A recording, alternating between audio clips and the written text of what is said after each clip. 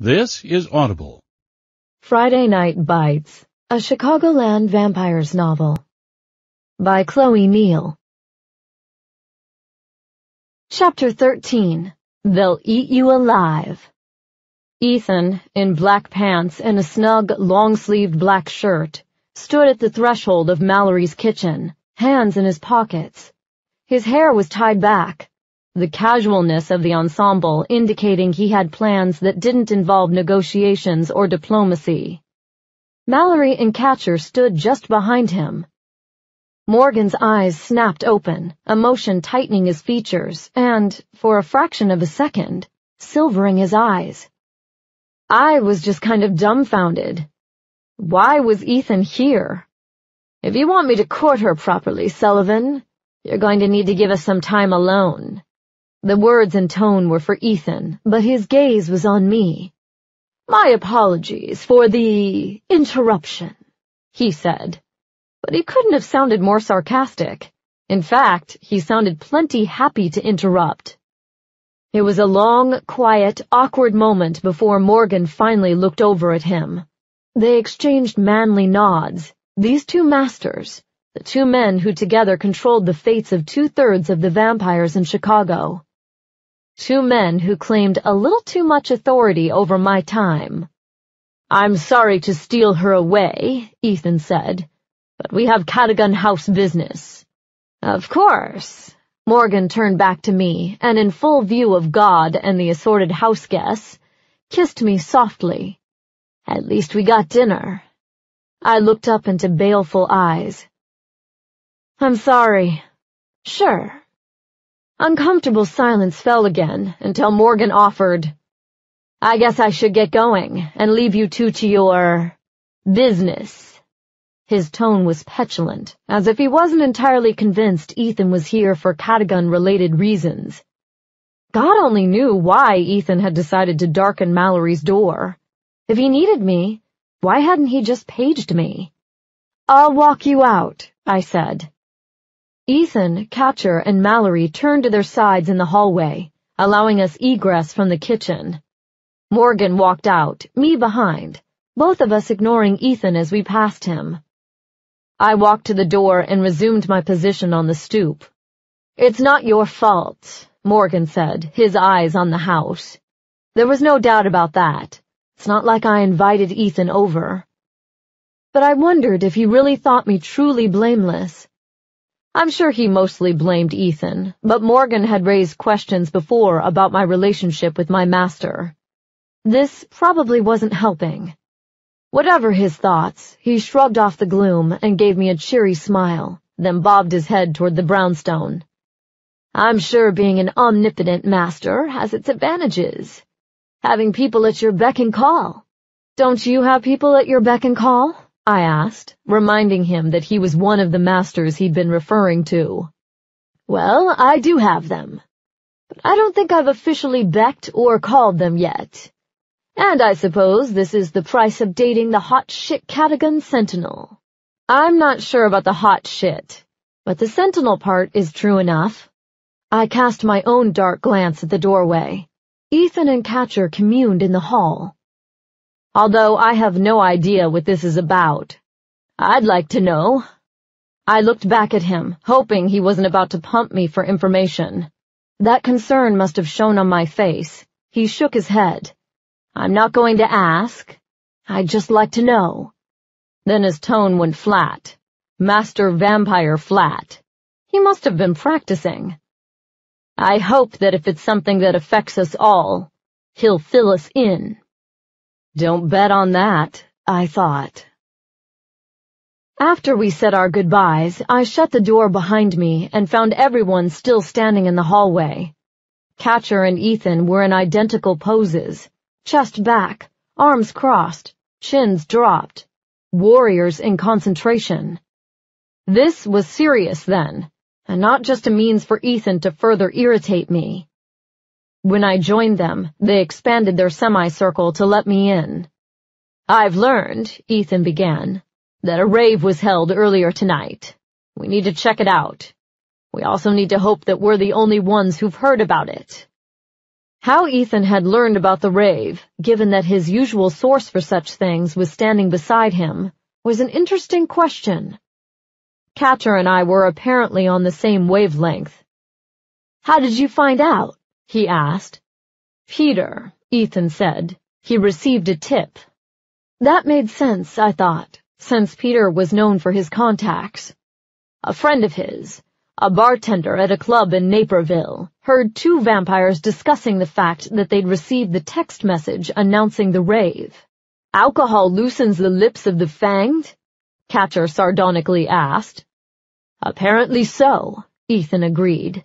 "The bartender didn't recognize the vampires. They were likely drifter rogues.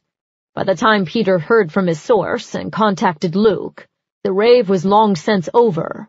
"So we can't stop it?" I asked. Ethan shook his head. "But we have an opportunity to investigate with significantly less political maneuvering than might be required if we were crashing the party." Ethan looked at Catcher. "And speaking of political maneuvering, can you join us?" Catcher gave a single nod, then looked at me. "Is your sword in the car?" I nodded. "Will I need it?" "We'll know when we get there. I've got some gear stashed here, flashlights and whatnot." He glanced at Ethan. "Did you bring your sword?" "No," he said. "I was out." We all stood silently, waiting for Ethan to elaborate, but got nothing. "Then I suppose I'll play Vamp Outfitter, and I need to call Chuck," he said, then whipped a cell phone out of his pocket and flipped it open. "And we're supposed to be Diplomatic Corps," he muttered, "not the Hardy Boys. You can see how well that's working out for us." Mallory rolled her eyes at the mini tirade. I figured it wasn't the first time she'd heard it. "I'll get dinner cleaned up," she offered. "Whoa, whoa, whoa," Catcher said, stopping her escape with a hand on her arm. "Sorry, kid, but you're coming with us." "With us?" I repeated, Mallory and I sharing the same deer-in-the-headlights look. I knew he wanted to foster her learning, but I wasn't sure this was the time for that. "She needs the experience," Catcher answered, his eyes on Mallory. "And I want you there with me. You're my partner, my asset. You can do it." There was a tightness around her eyes, but she nodded. "That's my girl," he murmured, and pressed his lips to her temple. Then he released her, put the cell up to his ear, and trotted down the hallway toward the back of the house. "Sullivan," he called out, "you owe me one big fuck of a favor." "And Merritt, you might want to change your shoes." "Noted," Ethan replied, "on both counts." Mallory and I looked down at my pretty ballet flats. Red or not, I probably didn't want to wear them to investigate a bloodletting. "I'll grab a pair of boots or something," she said. "I know you left some here." Although I undoubtedly had a better sense of where my remaining clothes were, Mal walked away, leaving me to babysit Ethan. Not that I could blame her for taking the out. We stood there silently for a moment, both of us making every effort to avoid looking at each other. Ethan's gaze lifted to the photographs along the hallway wall, the same wall I'd been pressed up against a couple of hours ago. "Why me?" I asked him. He turned back to me, brow arched. "Excuse me?" His voice was frosty. Apparently he was fully in master and commander mode. "Lucky me." "Why are you here? You knew that I had plans tonight. You saw me leave.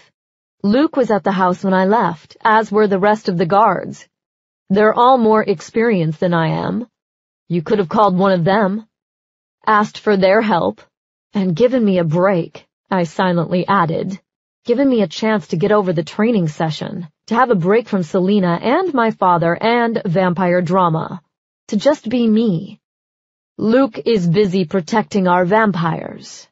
Luke is your bodyguard. He swore an oath to protect you." An irritated shake of his head. "You're in this already. Luke was there with you when you explained the raves, helped you plan for my involvement, and I'm sure you've brought him up to speed about what we learned so far. He knows everything that I know. Luke was busy. I was busy. Luke isn't you." The words were quick, clipped, and completely dumbfounding.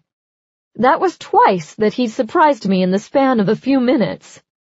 Catcher was lumbering down the hall again before I could fathom a response. The mesh strap of a black canvas duffel bag in one hand, the black lacquer sheath of his katana in the other. "Your grandfather is now in the know," he said when he reached us, then glanced at Ethan. "If I'm going, that means we're doing this official-like. I'm looking into this on behalf of the Ombud's office, and, therefore, on behalf of the city. So there will be no need to contact additional authorities," Ethan concluded, and they shared a knowing nod. I heard Mallory's footsteps on the stairs. She appeared with an old pair of knee-high leather boots in her hands. "In case there's, fluids," she said, handing me the shoes. I figured the taller the better. "Good call."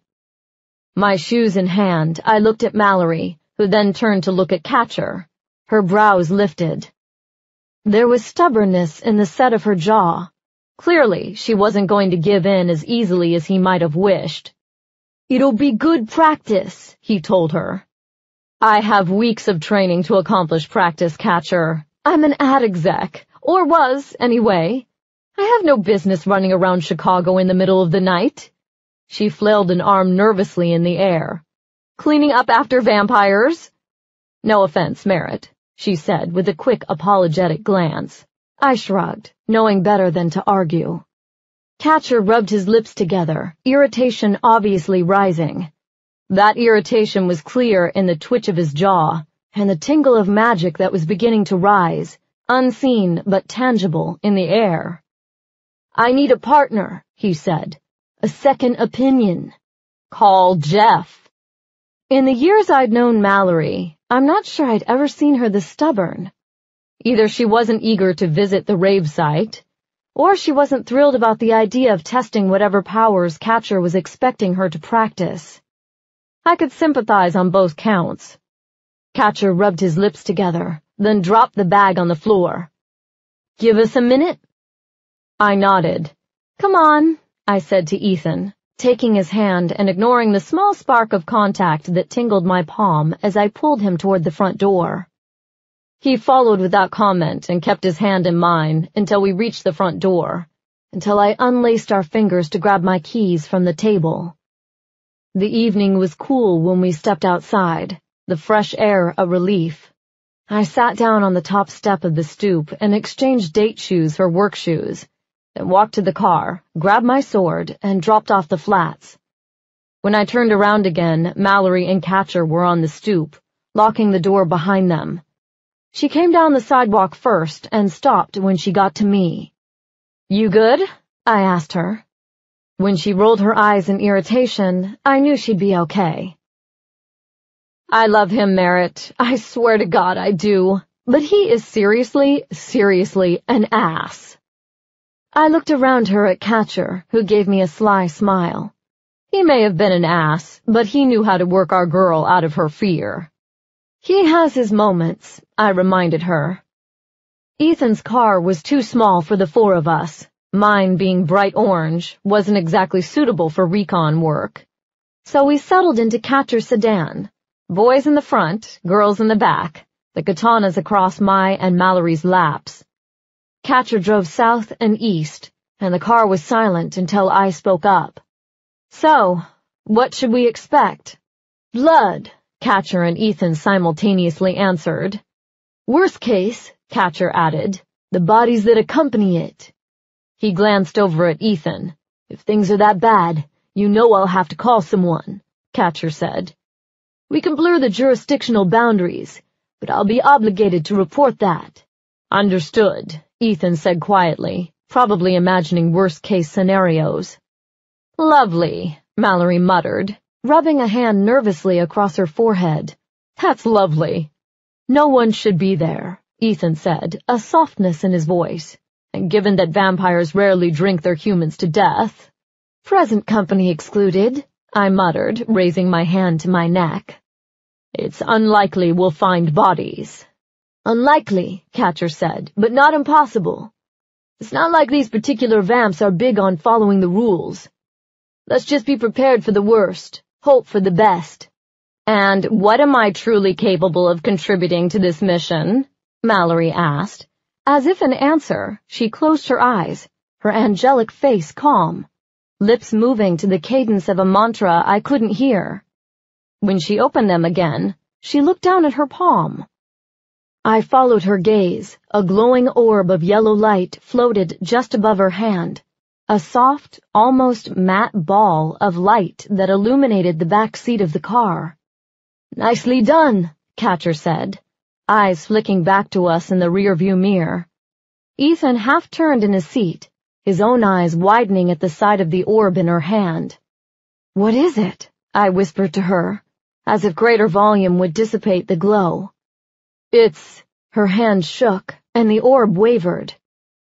It's the condensation of magic, the first key, power. Her fingers contracted, and the orb flattened into a plane of light and disappeared. Her hand still extended, she glanced over at me. This girl who could single-handedly channel magic into light. And I understood perfectly the expression on her face. Who am I? This is not all you are, Catcher quietly said, as if reading her thoughts. And that's not why I brought you. You know better than that. And the first key isn't only about channeling power into light. You know that too. She shrugged and looked outside the window. It was funny, I thought, that we'd had similar conversations with our respective bosses as we adjusted to our powers. I wasn't sure if she was fortunate or not to be sleeping with the man who critiqued her. Boys, I muttered. She glanced over at me, total agreement in her eyes. We drove through residential neighborhoods, passing one span of houses or townhouses being rehabbed after another. As was the way in Chicago, the tenor of the street changed every few blocks, from tidy condos with neatly trimmed hedges to run-down apartment buildings with rusting, half-hung gates. We stopped in an industrial neighborhood near the lake in front of a house, the single remaining residential building on the block that had definitely seen better days. It was the final remnant of what had likely once been a prosperous neighborhood, a remnant now surrounded by lots empty of everything but trash, scraggly brush, and industrial debris. The Queen Anne-style home, illuminated by the orange glow of a single overhead street lamp, had probably been a princess in its time, a once inviting porch flanked by fluted columns, a second-floor balcony, gingerbread, brackets now rotting and hanging from their corners, paint peeled in wide strips from the wood shingles, and random sprouts of grass pushed for life amidst a front yard tangled with discarded plastic. Catcher's duffel bag rested on the seat between Mallory and me, and I handed it to him through the gap in the front seats. He unzipped it and pulled out 4 flashlights, then re-zipped the bag and placed it between him and Ethan. He passed out the flashlights to the rest of us. Let's go. Katana in hand, I opened my door. The scent hit when we stepped outside the car, flashlights and swords in hand. Blood, the iron tang of it. I took a sudden breath, the urge to drink in the scent nearly overwhelming. And even more problematic, because she stirred. Ethan stopped and turned to me, an eyebrow raised in question. I swallowed down the craving and pushed down the vampire, glad I'd had blood earlier. I nodded at him. I'm fine. The dilapidation and lingering odor of decay helped staunch the need. I'm okay. What's wrong? Mallory asked. Blood, Ethan somberly said, eyes on the house. The smell of it remains. Mallory handed Catcher's belted sword to Ethan, and we buckled our katanas around our waists. The neighborhood was silent but for the breeze-blown crackle of a floating plastic bag and the faraway thunder of a freight train. Without comment, Catcher took the lead. He flipped on his flashlight, the circle of light bobbing before him as he crossed the street and walked toward the house. Ethan followed, then Mallory, then me. We stood at the curb, the 4 of us in line, stalling. Is anyone still in there? Mallory asked, trepidation in her voice. No, Ethan and I answered simultaneously. The lack of sound, and thank God for predatory improvements in hearing, made that clear. Catcher took another step forward, fisted his hands on his hips, and scanned the house. I'm in first, he said, exercising his umbud authority. Then Ethan, Mallory, Merritt. Be prepared to draw. He looked at Mallory. Don't go in too far. Just keep your mind open, like we talked about. Mal nodded, seemed to affirm her courage. I'd have squeezed her hand if I'd had any courage to offer. As it was, my right hand was sweating around the nubby barrel of the flashlight, the fingers of my left nervously tapping the handle of my sword. Catcher started forward, and we followed in the order he'd set, Ethan and me with katanas at our sides. This time, the sound of Ethan's voice in my head didn't surprise me. You can control the craving? I assured him I could, and asked, What am I looking for? Evidence. An indication of house involvement. How many? Was there a struggle?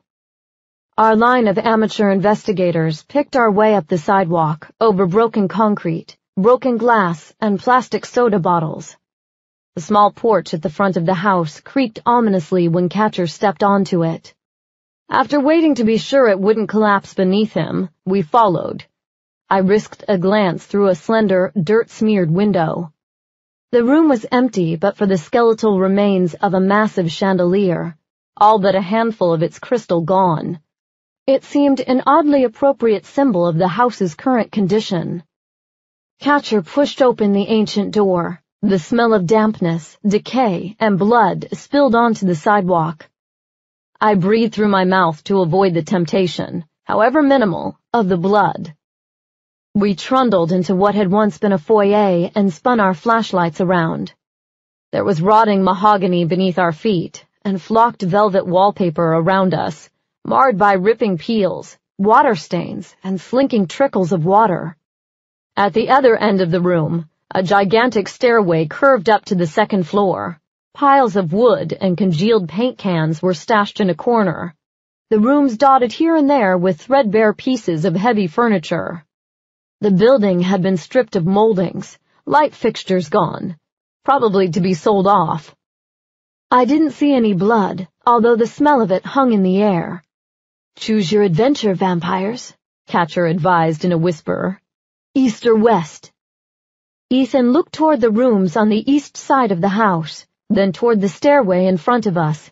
His head lifted as his gaze followed the rising staircase to the second floor.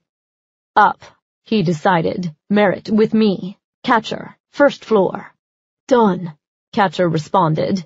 He turned to Mallory and tapped a finger against his right temple, then his chest, then his temple again. Mallory nodded. Must have been some kind of secret sorcerer code. She squeezed my hand, then followed him to the left. The two of us alone in the foyer, Ethan glanced at me. Sentinel, what do you know? I lifted my own gaze to the stairway and closed my eyes. Vision gone, I let the sounds and scents surround me. I'd felt the stirrings of magic before, when Selena had tested me, when Mallory and Catcher fought, and at my commendation, when I'd basked in the flow of it, the air thick with the lambent magic of dozens of vampires. Here, there were no currents.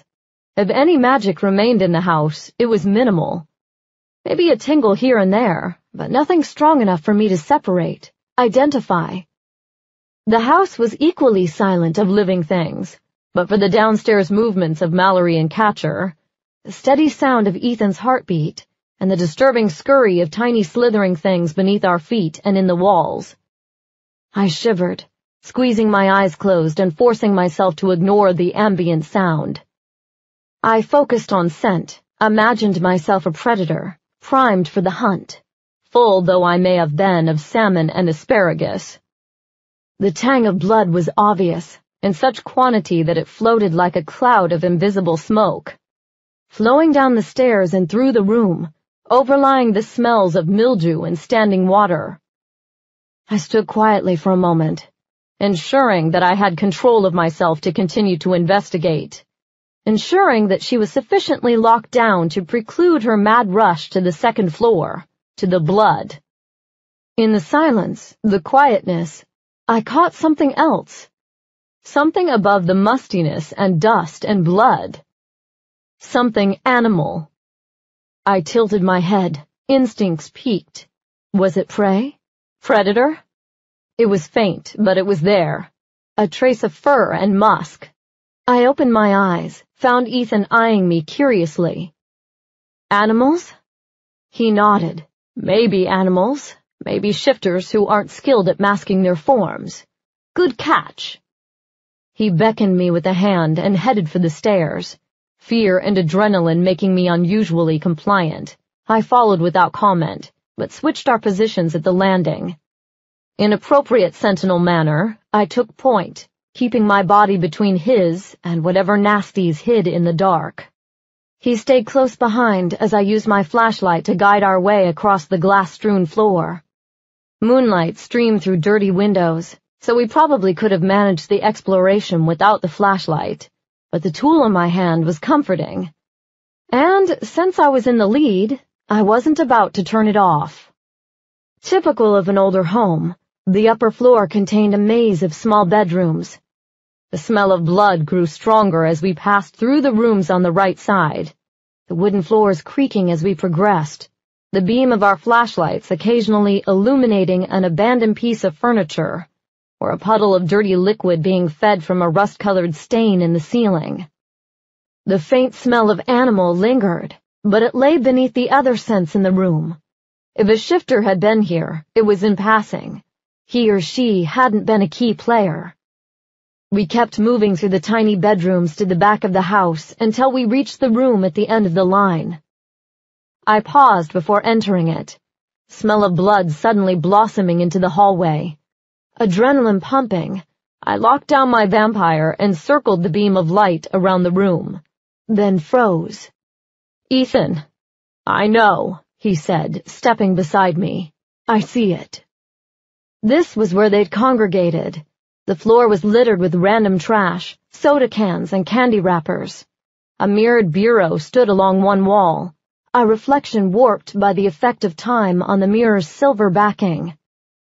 Most importantly, 3 dirty, stained mattresses lay in various spots around the room. The blue and white ticking that covered them bore obvious bloodstains, large bloodstains. Ethan stepped around me and used the beam of his flashlight to survey the room, wall to wall, corner to corner. "Probably 3 humans," he concluded. "1 for each mattress, 1 for each spill of blood. Maybe 6 vampires, 2 per person, 1 at a wrist, the other at the neck. No bodies, and no sign of struggle. Blood, yes, but not obscene quantities. They appear to have stopped themselves." There was relief in his voice. "No murders, but nor did the humans receive whatever benefits they imagined they'd get." His voice had turned drier at the end. Clearly not much of a fan of the would-be fanged. "Benefits," I repeated, swinging the beam to where Ethan stood, free hand on his hip, gaze shifting between the 2 mattresses that lay closest together.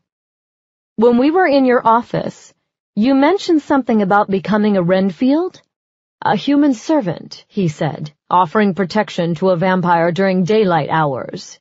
Perhaps interacting with humans on the vampire's behalf. But we haven't had Renfields for centuries.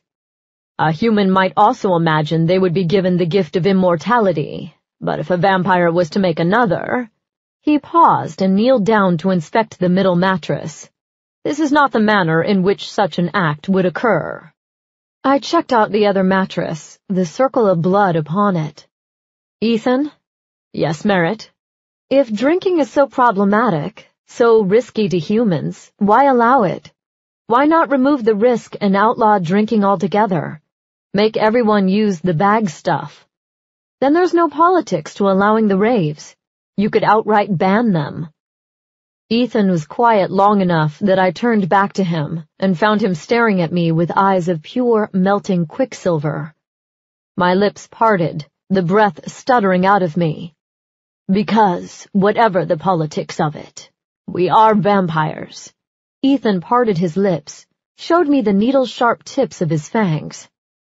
I was shocked to the core that he let me see him in full hunger, shocked and aroused by it. And when he tipped his head down, silvered eyes boring into me, I swallowed down a rise of lust so thick and swift it tripped my heart. The sound of my heartbeat, the hollow thud of it, pounded in my ears. Ethan held out a hand, palm up, an invitation. "Offer yourself," he whispered, his voice in my mind. I gripped the handle of my katana. I knew what I wanted to do. Step forward, arch my neck, and offer him access. For a second, maybe two, I considered it. I let myself wonder what it might be like to let him bite. But my control, already weakened by the smell of blood, threatened to tip. If I let my fangs descend, if I let her take over, there was a good chance I'd end up sinking them into the long line of his neck, or letting him do the same to me. And while I wasn't naive enough to deny that I was curious, intrigued by the possibility, this was neither the time nor the place. I didn't want my first real experience in sharing blood to be here in the midst of industrial squalor, in a house where the trust of humans had so recently been violated. So I fought for control, shaking my head clear. "Point made," I told him. Ethan arched a brow as he snatched back his hand, clenching his fist as he regained his own control. He retracted his fangs, his eyes cleared, fading from silver to emerald green. When he looked at me again, his expression was clinical. My cheeks flushed with embarrassment. It had all been a teaching point then, not about desire or bloodlust, but an opportunity for Ethan to demonstrate his restraint. I felt ridiculously naive. "Our reaction to blood," Ethan matter-of-factly began, "is predatory, instinctual. While we may need to seclude our habits, assimilate into the larger population of humans, we are still vampires. Suppression favors none of us." I looked around the room at the peeling paint, balled-up newspapers, spare mattresses, and crimson dots scattered across the splintered hardwood floor. "Suppression leads to this," I said. "Yes, Sentinel." I was Sentinel again. Things were back to normal. We searched the room but found no indication of houses or anything else that might identify the drinking vamps. They'd avoided leaving obvious evidence behind, which wasn't all that surprising for folks who would travel to a deserted house in exchange for a few illicit sips. "We know humans were here," Ethan said, "that blood was taken, but that's it. Even if we called someone in, without more evidence of what went on, the only thing to come from further investigation would be bad press for us." I assumed Ethan meant he wasn't willing to involve the CPD in the rave investigation. I didn't disagree with him, especially since Catcher was here on behalf of the Ombuds's office. On the other hand, if Ethan was really that comfortable suppressing information, he probably wouldn't have bothered justifying it to me. "I guess that makes sense," I said. "The locus," Ethan suddenly said, and I frowned in confusion, thinking I'd missed something. But he hadn't been talking to me. Catcher and Mallory stood in the doorway behind us. They both looked fine, neither showing any signs of having been accosted by a loitering raver. Catcher's expression was back to his normal one, slightly bored. Mallory cast uncomfortable glances at the mattresses on the floor. "Yeah," Catcher agreed. "It looks like the action went down here." He surveyed the room, then walked a loop around it, arms crossed over his chest, face pinched in concentration. "3 humans?" he finally asked. "That's what it looks like," Ethan confirmed. "Possibly 6 vampires, and who knows if there were observers. We found no evidence of houses." "Even if house vamps were involved," Catcher said, meeting Ethan in front of the center mattress, "it's unlikely they'd leave any noticeable evidence behind, especially since the houses don't sanction this kind of conduct. much less drinking for most of them." Ethan made a sound of agreement. Silence fell as the men reviewed the dirty beds before them. They consulted quietly as they walked around, crouched before, and pointed over the mattresses. I looked back at Mallory, who shrugged in response, neither of us privy to their conversations. Catcher finally stood again, then glanced back at Mallory. "Are you ready?" His voice was soft, careful. She swallowed, then nodded. I wasn't sure what she was going to do, but I felt for her, assuming Mal was about to dive headfirst into the supernatural pool. Having taken that dive as well, I knew the first step off the board was a little daunting. She held out her right hand, palm up, and stared down at it. "Look through it," Catcher whispered, but Mallory didn't waver. The air in the room seemed to warm, to become thicker, an after-effect of the magic that Mallory was funneling, of the magic that was beginning to warp the air above her hand. "Breathe through it," Catcher said. I lifted my gaze from Mallory's hand to his eyes, and saw the sensuality there. Vampires could feel magic. We could sense its presence. But sorcerers' relationships with magic were something altogether different. Something altogether lustier, if the look in his eyes was any indication. Mal's tongue darted out to wet her lips, but her blue eyes stayed focused on the shimmer above her hand. "Blood red," she suddenly said, her voice barely audible, eerily gravelly. "In the rise of the moon. And like the moon, they will rise and they will fall, these White City kings, and she will triumph. She will triumph until he comes. Until he comes." Silence. It was a prophecy of some kind, the same skill I'd seen Catcher perform in Cadogan House once before. Ethan glanced over at Catcher. "Does that mean anything to you?" Catcher shook his head ruefully. "I suppose we shouldn't deride the gift, but Nostradamus was easier to understand." I glanced back at Mallory. Her eyes were still closed, sweat dampening her brow, her outstretched arms shaking with exertion. "Guys," I said, "I think she's about had it." They glanced back.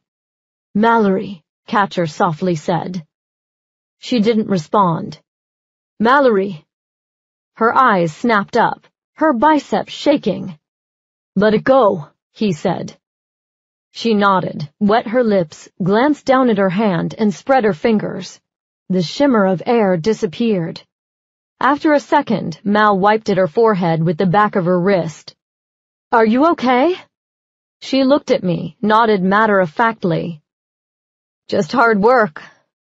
"Did I say anything helpful?" I shrugged. "Not so much helpful as super creepy." "I think we've gotten everything we can get," Ethan said. "Unless you've any other ideas." "Not much," Catcher answered. "Vague sense of fear?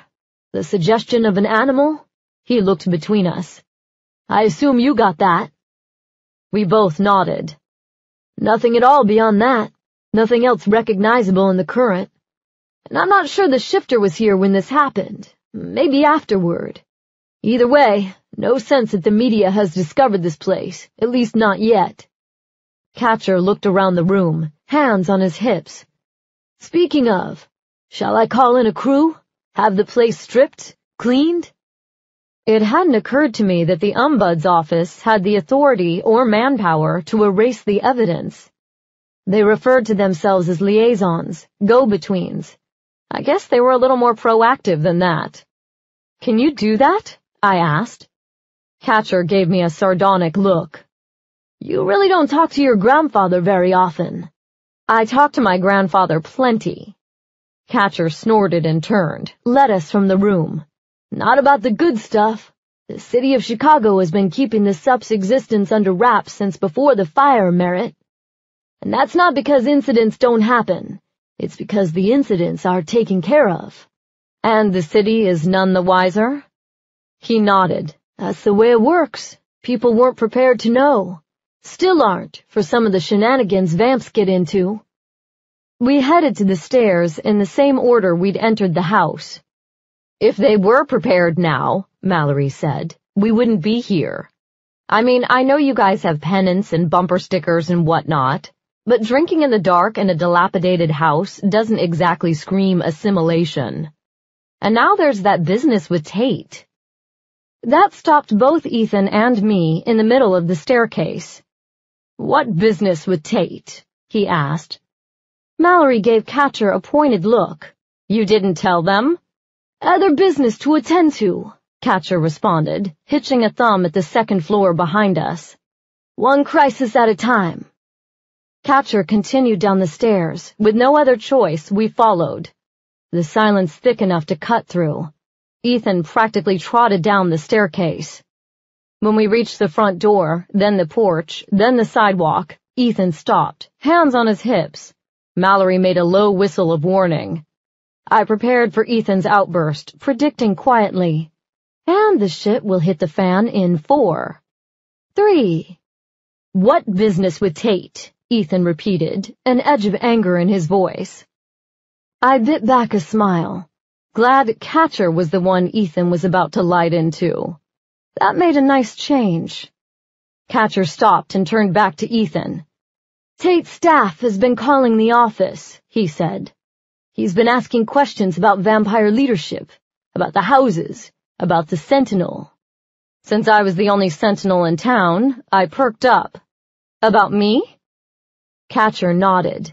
The General Assembly agreed to forego vamp management legislation this year in lieu of investigation, to ensure that nothing too prejudicial was passed. But that wasn't too hard a choice, since Greater Illinois doesn't have to deal with vampires in their midst. All the houses are in Chicago. The city's council's getting antsy, though. I know you and Gray talked to your alderman. Ethan nodded at this, but the rest of the council has concerns. There's talk about zoning, about curfews, regulations. And what's Tate's position on that stuff? I asked. Catcher shrugged. Who the hell knows what Tate thinks? And he still hasn't come to any of us, Ethan muttered, eyes on the ground, brow furrowed. He hasn't talked to Scott or Morgan or me. He's probably not ready to talk to you in person, Catcher said. Maybe doing his groundwork before he sets up that meeting? Or he's keeping his distance on purpose, Ethan muttered. He shook his head in reprobation, then glanced at me. What does he want to know about Merritt? Likes, dislikes, favorite flowers, Mallory put in. So not helping, I whispered. I'm not kidding. I think he's totally crushing you. I snorted in disbelief. Yeah, the mayor of Chicago is crushing on me. That's likely. Unlike Ethan, I had met Tate, and although he seemed likable enough, there was no way he was crushing on me. He just wants information, Catcher said. I think at this point it's a vague curiosity, and frankly, his interest could be related to her parentage rather than her affiliation. Ethan leaned toward me. At least I know you aren't feeding Tate information, or you'd have surely ferreted that out. I clenched my jaw at the insinuation, which he'd made before, that I was some kind of informational spigot between the house and Tate's office. I decided I'd been on the receiving end of one too many speeches and snarky comments today.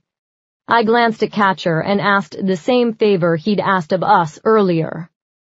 Would you two give us a minute? Catcher looked between us, grinned cheekily. Knock yourself out, kid. We'll be in the car.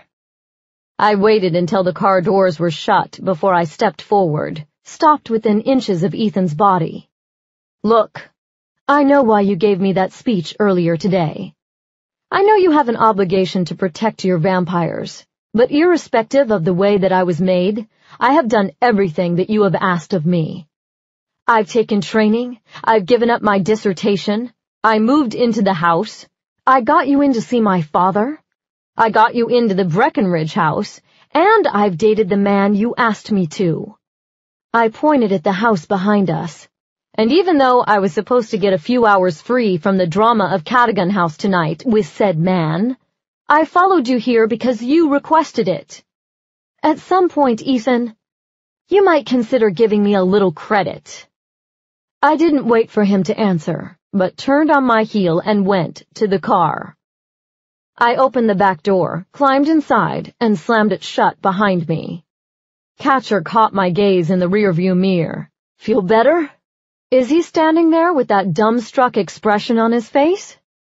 There was a pause while he checked, then a chuckle. Yes, he is. Then, yes, I feel better. The car was quiet on the ride north to Wicker Park. Ethan pissed at Catcher for not sharing information about Tate within his preferred time frame, i.e., immediately. Mallory napping in the back seat, apparently worn out by her magical exertions, and Catcher humming along with an ABBA marathon he'd found on an AM radio station. We reached the brownstone and said our goodbyes. Catcher reminded me that I was scheduled to apprentice with him first thing tomorrow evening, and Mallory and I teared up at her transition to apprentice sorceress, at the fact that my time with her for the next 6 weeks would be largely limited to phone calls. But I trusted Catcher, and given that Selena was on the loose, I was glad Mal would be learning more about her gifts, her skills, her ability to wield magic. The more protection she had, the better I felt, and I was pretty sure Catcher felt the same. Since we'd arrived separately, Ethan and I drove our respective cars back to Cadogan House. Him in the sleek Mercedes, me in my boxy Volvo. I parked the Volvo on the street. Glad I'd completed my round of obligations for the night, so I could have at least a few hours to myself. But he met me in the foyer, cream-colored envelope in his hand. I adjusted my own armfuls of stuff, mail, shoes, sword, and took it from him. This was messengered to you, he said. I opened it up. Inside was an invitation to a gala at my parents' house the next night. I made a face. Tonight had been long enough. It didn't look like tomorrow would afford much relief. Lovely, I said, then showed him the invite. He read it over, then nodded. I'll arrange for a dress. You have katana training with Catcher tomorrow. At my nod, he nodded back. Then we'll leave shortly after. What's on the agenda? Ethan turned and began walking back toward his office. I followed him, at least as far as the staircase. The agenda, he said when we paused, is to continue our investigations. Your father is aware that we are interested in a threat involving the Breckenridges. Given what I know of him, it's likely he'll have done some checking of his own. You planned it, I said, thinking of the seeds he'd planted with my father. Told him just enough about the Breckenridges, about the danger facing us, to make him want to ask questions. Although I wasn't thrilled about the thought of going home, I could appreciate a good strategy when I heard one. That's not bad, Sullivan. He gave me a dry look before turning toward his office. I appreciate the vote of confidence. Until dusk, he said, and walked away. Once in my room, I dumped my sword and my pile of mail, then kicked off my shoes. I'd left my cell phone in my room, since I'd planned to spend the evening with the only people likely to call me, but found a voicemail waiting. It was from Morgan. He said he was checking in, ensuring that I'd gotten home safely. But I could hear the questions in his voice, where I'd been, what I'd been doing, what had been important enough to motivate Ethan to pull in a few months old sentinel for duty. I still wasn't sure I had an answer to the last one. I checked the clock. It was nearly 4 in the morning. I guessed Morgan would still be awake, but after a moment of hesitation, I opted not to call him back. I didn't want to dance around issues, and I wasn't in the mood to deal with his less-than-veiled animosity toward Ethan. The night had been long enough, contentious enough, without that. With dawn threatening, I stripped out of my date ensemble and got into pajamas, then washed my face, grabbed a moleskin journal and a pen, and climbed into bed. I scribbled random notes as the sun rose, about vampires, the houses, the philosophy of drinking, and fell asleep, pen in hand. Chapter 14. The Center Cannot Hold. I woke happy, at least until I remembered what the evening had in store. I grumbled and grabbed the invitation to the party at my parents' house. This one was a gala for a teen mentoring program. It's not that the cause wasn't legitimate, but I always wondered about my father's motivations. His interest in making connections, in shaking hands, was at least as big as any interest he had in actually helping the organization. Rising tides lift all boats, I thought, and put the invitation on the bed. I sat up and pushed the hair out of my eyes, then uncurled my legs and hit the floor. I didn't bother to shower, knowing I'd just get sweaty again during my training session, but changed into my catcher-approved ensemble, bandeau bra and barely there shorts, throwing a track jacket over the top so I'd be decent during the drive. Just as I zipped up the jacket, there was a knock at the door. I opened it and found Helen in the hallway in a tidy tweed suit. "Hello, dear," she said, holding out a royal blue garment bag emblazoned with the logo of a chic store in the Loop. "I was just dropping off your gown." I took the bag from her hands, the weight not as heavy as I'd have expected given the size of the bag. Her hands free, she pulled a small pink notebook from the pocket of her nubby pink suit jacket. Nodding, she read it over. "Tonight is a black tie event. The color theme is black and white," she read, then lifted her gaze to mine. "That helped my selection process, of course, but it took no small bit of finagling to obtain a gown this quickly. It was delivered moments ago." It bothered me, more than it should have, that she'd picked out the dress, that Ethan hadn't picked out the dress. That it bothered me was just so wrong in so many ways. "Thank you," I told her. "I appreciate the effort. More's the pity she couldn't have taken my place." "Of course," Helen said. "I need to get back downstairs. Plenty of work to do. Do enjoy the party." She smiled and tucked the notebook back into her pocket. "And be careful with the dress. It was rather an investment." I frowned down at the garment bag. Define investment. "Nearly 12, actually." 12? $1,200?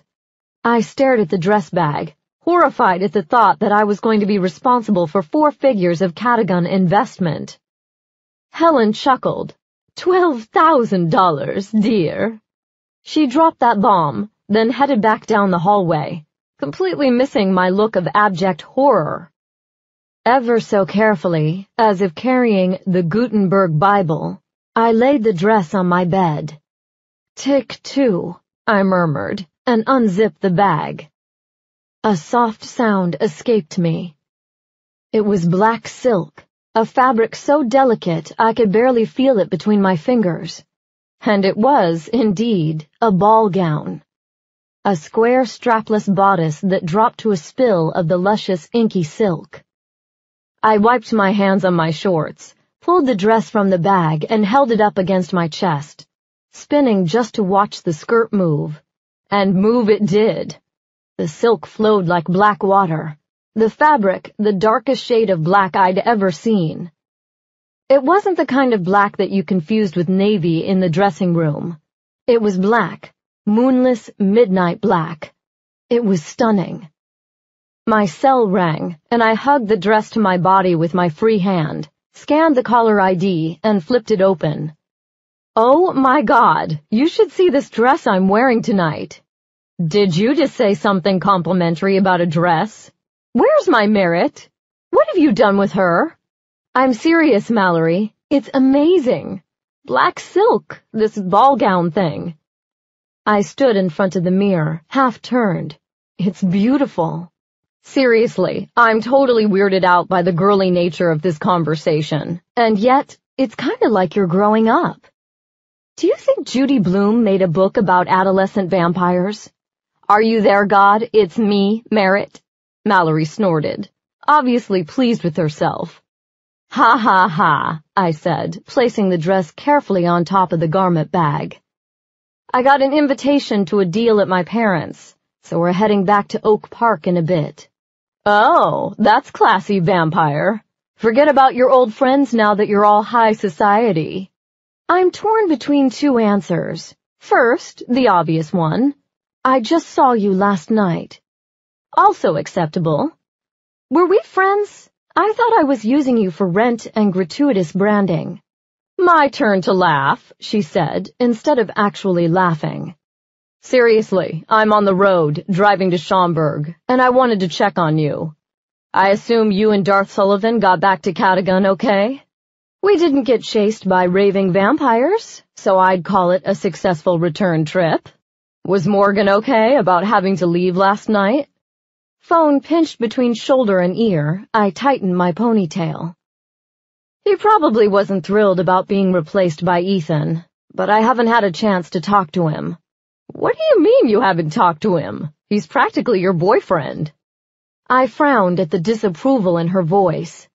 He's not my boyfriend. We're still just dating, kind of. Okay, semantics, whatever. But don't you think you should have called him? I'm not sure if it was because I thought she was being nosy or because on some level I agreed with her. But the direction of the conversation bothered me. I tried laughing it off. Are you lecturing me about my boyfriend choices? He's a great guy, Merritt, and you guys seem to have a great time together. I just don't want you to pass that up for...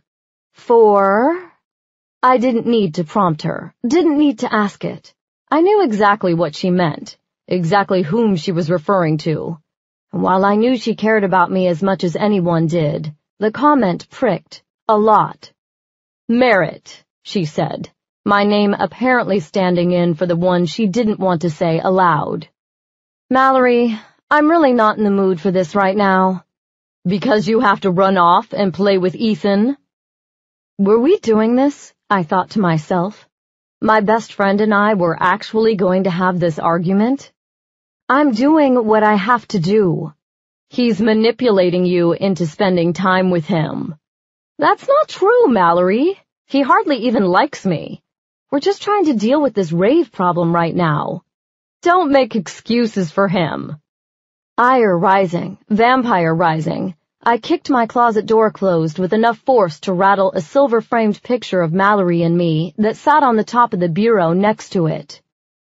You know I'm not Ethan's biggest fan. But let's face facts. I'd be in the ground if it wasn't for him. And for better or worse, he's my boss. I really don't have a lot of room to maneuver on this. Fine, deal with Ethan on your own terms, but at least be honest about Morgan. What's that supposed to mean? Merritt, if you don't like Morgan, then fine, break it off. But you don't need to lead him on. It's not fair. He's a good guy, and he deserves better than that. I made a sound that was equal parts shock and hurt. I'm leading him on? That's a really shitty thing to say. You need to make up your mind. And you need to mind your own business. I heard the sharp intake of breath, knew that I'd hurt her. I immediately regretted it, but I was too angry, too tired of having no control over my body, my life, my time, to apologize. She'd hurt me, and I slapped back. We need to end this conversation before we say something we're going to regret, I quietly said. I've got enough to deal with, not to mention the fact that I have to be at my father's in a couple of hours. You know what, Merritt? If your dating life isn't my business, then your daddy issues aren't either. I couldn't speak, couldn't fathom how to respond to that, and even if I'd wanted to, emotion tightened my throat. Maybe it's the genetics, she continued, apparently unwilling to abandon the argument. Maybe it's the person he's asking you to be. We both have different lives now, bigger lives than we did a few months ago. But the Merritt I knew wouldn't push this boy away. Not this boy. Think about that. The phone went dead.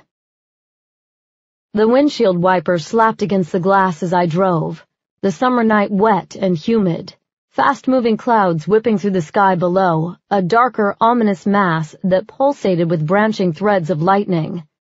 I parked directly in front of the architecturally austere building that held the gym where I trained with Catcher, and ran inside to avoid the falling rain. Catcher was already there. He stood in the middle of the blue gymnastics mat that filled the training room, wearing a t-shirt and warm-up pants, His head was bowed, eyes closed, hands pressed together prayerfully. "Take a seat," he said, without opening his eyes. "Good evening to you too, Sensei." He opened a single eye, and the look he gave me left no doubt about how unfunny he'd found the retort. "Take a seat, Merit." This time his words were biting. I arched a brow back at him, but stripped off my track jacket and took a seat in one of the orange plastic chairs near the door. Catcher remained in his pose of quiet concentration for a few minutes, finally rolling his shoulders and opening his eyes. "Done with meditation?" I lightly asked. He didn't respond, but strode forcefully toward me, enough malevolence in his gaze to speed my heart. "Is there a problem?" I asked him. "Shut it." "Excuse me?" "Shut it." Catcher stepped before me, pulled a hand across his jaw, then put his hands on the arms of the chair. He leaned forward, his torso arched over mine. I hunched back into the chair. "She is my top priority." I didn't need to ask who she was. Obviously Mal had called Catcher. "She is unhappy." He paused, pale green eyes tracking back and forth across my face. "She's having a difficult time. And I get that you're having a difficult time, Merit. Jesus knows we all get it. You had problems adjusting to the transition from human to vampire, and now you appear to have trouble remembering your humanity." He leaned incrementally forward. My heart began to thud, warmth flowing through my body as anxiety and adrenaline pulled the vampire from slumber, pushed her closer to the surface. "Not now," I begged her. "Not now. He'd see, he'd know, and he'd handle me." Nothing good could come from that. For a split second, I thought he knew, his brow knitting as he leaned over me. I closed my eyes, counted backward, tried to push her down even as I felt him above me, the bulk of his body perched over my chair, the faint sizzle of latent magic electrifying the air. Slowly, one drop at a time, I felt her recede. "She's having trouble adjusting, Merit, just like you did. And she was there for you. It's time for you to be there for her. Cut her a little slack. I know she said some regrettable things, and believe me, she knows it." I opened my eyes, kept my gaze on his t-shirt, and nodded, a little. With a creak of plastic, he straightened, took a step backward, and looked down at me, arms crossed. This time his expression bore a hint of sympathy. His voice was softer, too. "I know you're trying to help Ethan, trying to get him access, trying to do your job. I get that. And maybe that's the problem here. Maybe it isn't. Frankly, that's your business, not mine. But before you alienate everyone who cares about you, Mallory or Morgan or whoever, remember who you were before this happened, before you were changed. Try to find some balance. Try to find a place in your life for the things that mattered before he changed you." He started to turn away, but apparently thought better of it. "I know you have limited time today, but you better be willing to bust your ass. If you're going to stand sentinel, then you damn well better be prepared for it." I shook my head, irritated that he'd assumed it was a lack of effort, of trying, that kept me from being the fighter he really wanted, when, in fact, it was the opposite. "You don't get it," I told him. His eyebrows lifted, surprise obvious on his face. "Then enlighten me." I looked at him, and for a long, quiet moment I nearly did tell him. I nearly trusted him, trusted myself enough to ask him about it, to tell him that I was broken, that my vampire was broken, separate somehow. But I couldn't bring myself to do it. I'd tried to broach the subject once. He'd shaken off my concern. So I shook my head, lowered it. "I don't know what you know," he said, "or what you've seen, or what you think you've done, but I advise you to find someone you can trust and spill those beans. Capiche?" Silently, I nodded. "Then let's get back to work." We did. He wouldn't allow me to spar, given what he deemed my subpar effort 2 days ago. It was a punishment in his eyes, but a moral victory for me, allowing me to put my effort into movement and speed rather than holding back the predatory instinct that threatened to overwhelm me. And besides, since we hadn't been sparring, and thus didn't risk damaging the blades, he let me practice with my katana. We worked through the first 7 katas for nearly an hour. While the movements of each kata lasted only a few seconds, Catcher made me repeat the steps over and over and over again, until he was satisfied with my performance. Until the moves became rote, until my movements were mechanically precise, until I could move so quickly through them that the gestures were blurred by speed. That fast, the katas lost some of their tradition, but they made up for it in dance. Unfortunately, as Catcher pointed out, if I needed to use a sword in a fight, it would likely be against a vampire who was moving as quickly as I was. After he taught me the basic movements of a second set of katas, these using only one hand on the sword, he released me. "I'm seeing some improvement," he said, when we'd settled on the blue mat, a spread of katana cleaning implements before us. "Thanks," I told him, sliding a piece of rice paper along the sword's sharpened edge. "The interesting question is, why don't I see the same kind of effort when you're sparring?" I glanced over at him, saw that his gaze was still on his sword. He clearly didn't understand that I'd been working double time to help him. And I'd already decided not to tell him, so I didn't answer the question. We were silent for a moment, both of us wiping down our blades, me refusing to answer. "No answer?" he finally asked. I shook my head. "You're as stubborn as she is, I swear to God." Without comment, although I agreed, I slid my sword into its sheath. Chapter 15. I could have danced all night. Back at the house, I showered and arranged undergarments, then slipped on my thigh holster and strappy heels. I opted for an updo tonight, twisting my hair into a knot at the back of my neck. All the basics accomplished, I slithered carefully into the dress. Short timing or not, the fit was exquisite. The dress was exquisite.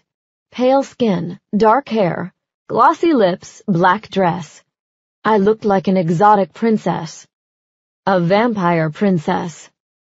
But the lingering sting of my fight with Mallory lessened a little of the fairy tale. As ready as I could be, I grabbed my clutch and scabbard and went downstairs, where Mallory's devil waited. He stood in the foyer, hands in his pockets, lean body clad in a tuxedo. Black, crisply shouldered, a perfect bow tie at his neck. His hair was down, the gold of it straight around his face, highlighting cruelly perfect cheekbones, emerald eyes. He was almost too handsome, untouchably handsome, the face of a god, or something altogether more wicked. "What's wrong?" he asked without looking up. I reached the first floor, shook my head. "I'd rather not talk about it." That lifted his gaze, his lips parting infinitesimally as he took in the waterfall silk. "That's a lovely dress."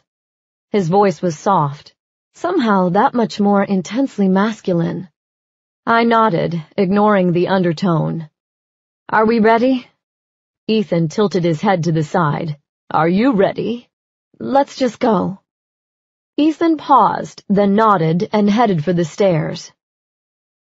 He let me be silent for most of the ride to Oak Park, which was considerably faster than the trip to the Breckenridge estate. But while he didn't talk, he kept turning to look at me, casting worried, surreptitious glances at my face, and a few more lascivious ones at other parts of my anatomy. I noticed them, but ignored them. In the quiet of the car, my thoughts kept going back to my conversation with Mallory. Was I forgetting who I'd been? My life before Chicagoland House? I'd known Mal for 3 years. Sure, we had a spat or two along the way. We'd been roommates, after all. But never something like this.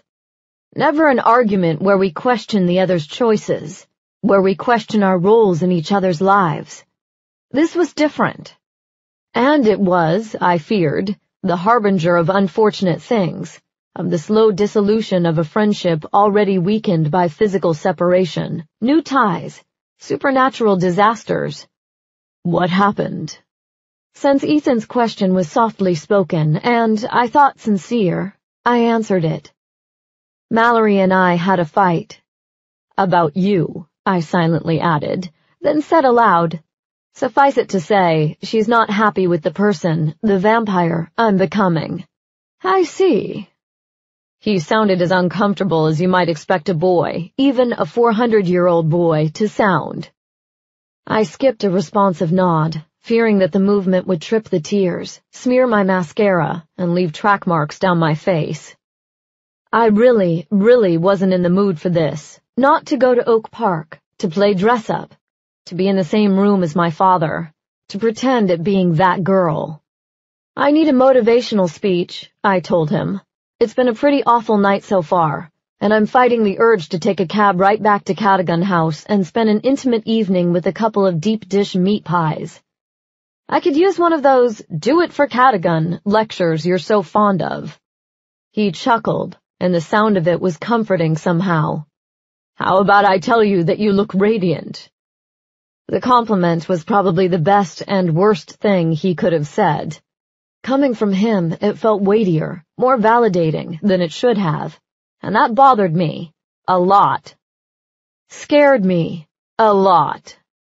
God, was Mal right? Was I sabotaging my relationship with Morgan for this man? Was I exchanging real friendships, real relationships, for the possibility of Ethan? I felt like I was spiraling around in some kind of vampire whirlpool, the remnants of my normal life draining away. God only knew what would be left of me. How about I remind you, he began, that this is your opportunity to be someone else for a few hours. I understand, maybe better than I did before, that you're different from these people. But tonight you can leave the real Merritt in Hyde Park. Tonight you can play make-believe. You can be the girl they weren't expecting. The girl they weren't expecting. That had kind of a nice ring to it. That's not bad, I told him. And certainly better than the last speech you gave me. He made a master vampire-worthy huff. As master of the house. It's your duty to give me the benefit of the doubt, I finished for him. And to motivate me when you can. I glanced at him. Challenge me, Ethan, if you need to. I understand a challenge. I can rise to it. But work from the assumption that I'm trying, that I'm doing my best. I glanced out the window. That's what I need to hear. He was quiet so long I thought I'd angered him. You are so young, he finally said, poignancy in his voice. Still so very human. I'm not sure if that's a compliment or an insult. Frankly, Merritt, neither am I. 20 minutes later, we pulled into the Circle Drive in front of my parents' blocky Oak Park home. The house was a stylistic orphan, completely different from the prairie-style, right homage houses around it. But my parents had enough sway over Chicago's political administration to get the plans approved. So here it sat, a rectangular box of pasty gray concrete in the middle of picturesque Oak Park. Ethan stopped the Mercedes in front of the door and handed the keys to one of the ubiquitous valets that apparently haunted these kinds of galas. The architecture is interesting, he said. It's atrocious, I replied, but the food's usually pretty good. I didn't bother knocking at the front door, nor did I wait to get an invitation into the house. Like it or not, this was my ancestral home. I figured I didn't need an invitation. More importantly, I hadn't bothered on my first trip back to the house shortly after I'd been changed. And here I was, the prodigal daughter, making her return. Pennybaker, the butler, stood just inside the concrete and glass foyer, his skinny, stiff frame bowing at each passing guest. His nose lifted indignantly when I approached him. "Peabody," I said in greeting. I loved faking him out. "Penny Baker," he corrected in a growl. "Your father is currently in a meeting. Mrs. Merritt and Miss Corkburger are entertaining the guests." He slid his steely gaze to Ethan and arched an eyebrow. "This is Ethan Sullivan," I interjected. "My guest. He's welcome." Pennybaker nodded dismissively, then looked back to the guests behind us. That hurdle passed, I led Ethan away and began the trek toward the long concrete space at the back of the first floor where my parents entertained. Along the way, bare angular hallways terminated in dead ends. Steel mesh blinds covered not windows, but bare concrete walls.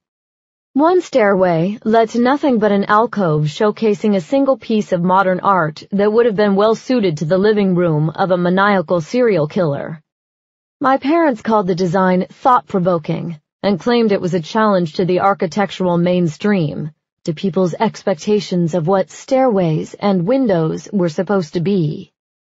I called the design contemporary psychopath. The space was packed with people in black and white clothing, and a jazz quintet provided a soundtrack from one of the room's corners.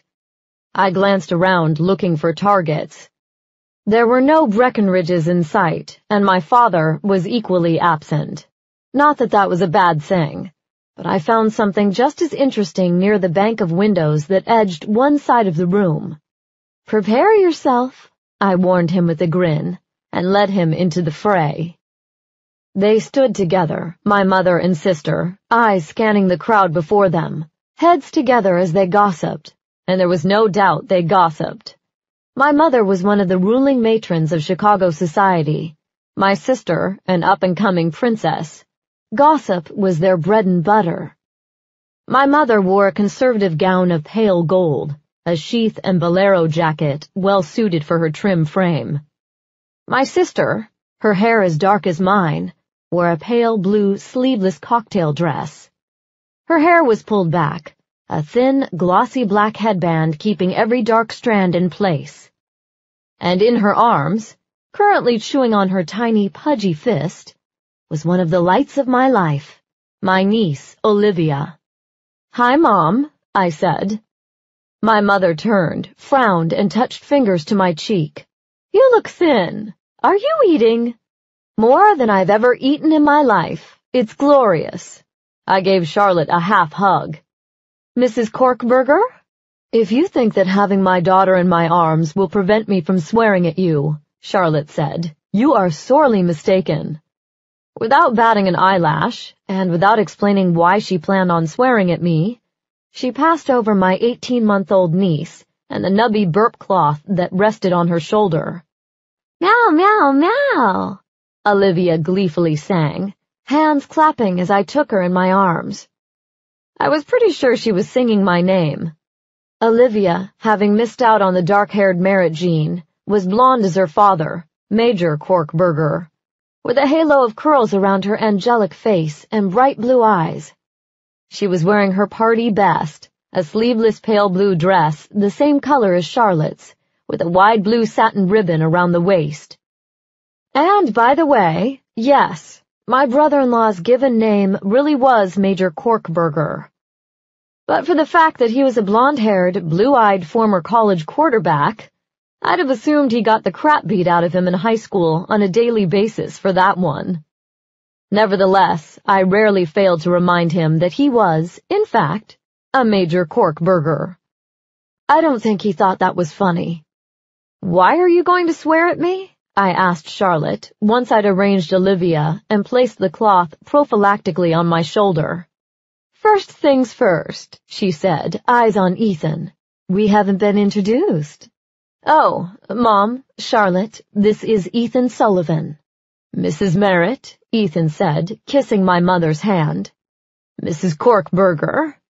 He did the same to my sister, who nibbled the edge of her lip, one eyebrow arched in obvious pleasure. "It is just lovely to meet you," Charlotte intoned, then crossed her arms. "And how have you been treating my little sister?" Ethan snuck a glance my way. "Don't look at me," I silently told him, assuming he could hear me. This was your idea. You got yourself into it, so you can get yourself out." I couldn't hold back a grin. Ethan rolled his eyes, but seemed amused. "Merritt is a very unique vampire. She has a certain—" We all leaned forward a little, eager to catch the verdict. "Star quality." He looked at me when he said it, a hint of pride in his emerald green eyes. I was stunned enough that I couldn't quite manage to get out a thank you, but there must have been sufficient shock in my eyes that he couldn't have missed it. "You have a lovely home, Mrs. Merritt," Ethan lied to my mother. She thanked him, and the conversation about the benefits and disadvantages of living in an architectural masterpiece began. I figured that gave me at least 10 or 15 minutes to catch up with Charlotte. Charlotte looked at him with approval, then smiled smartly at me. "He is delish.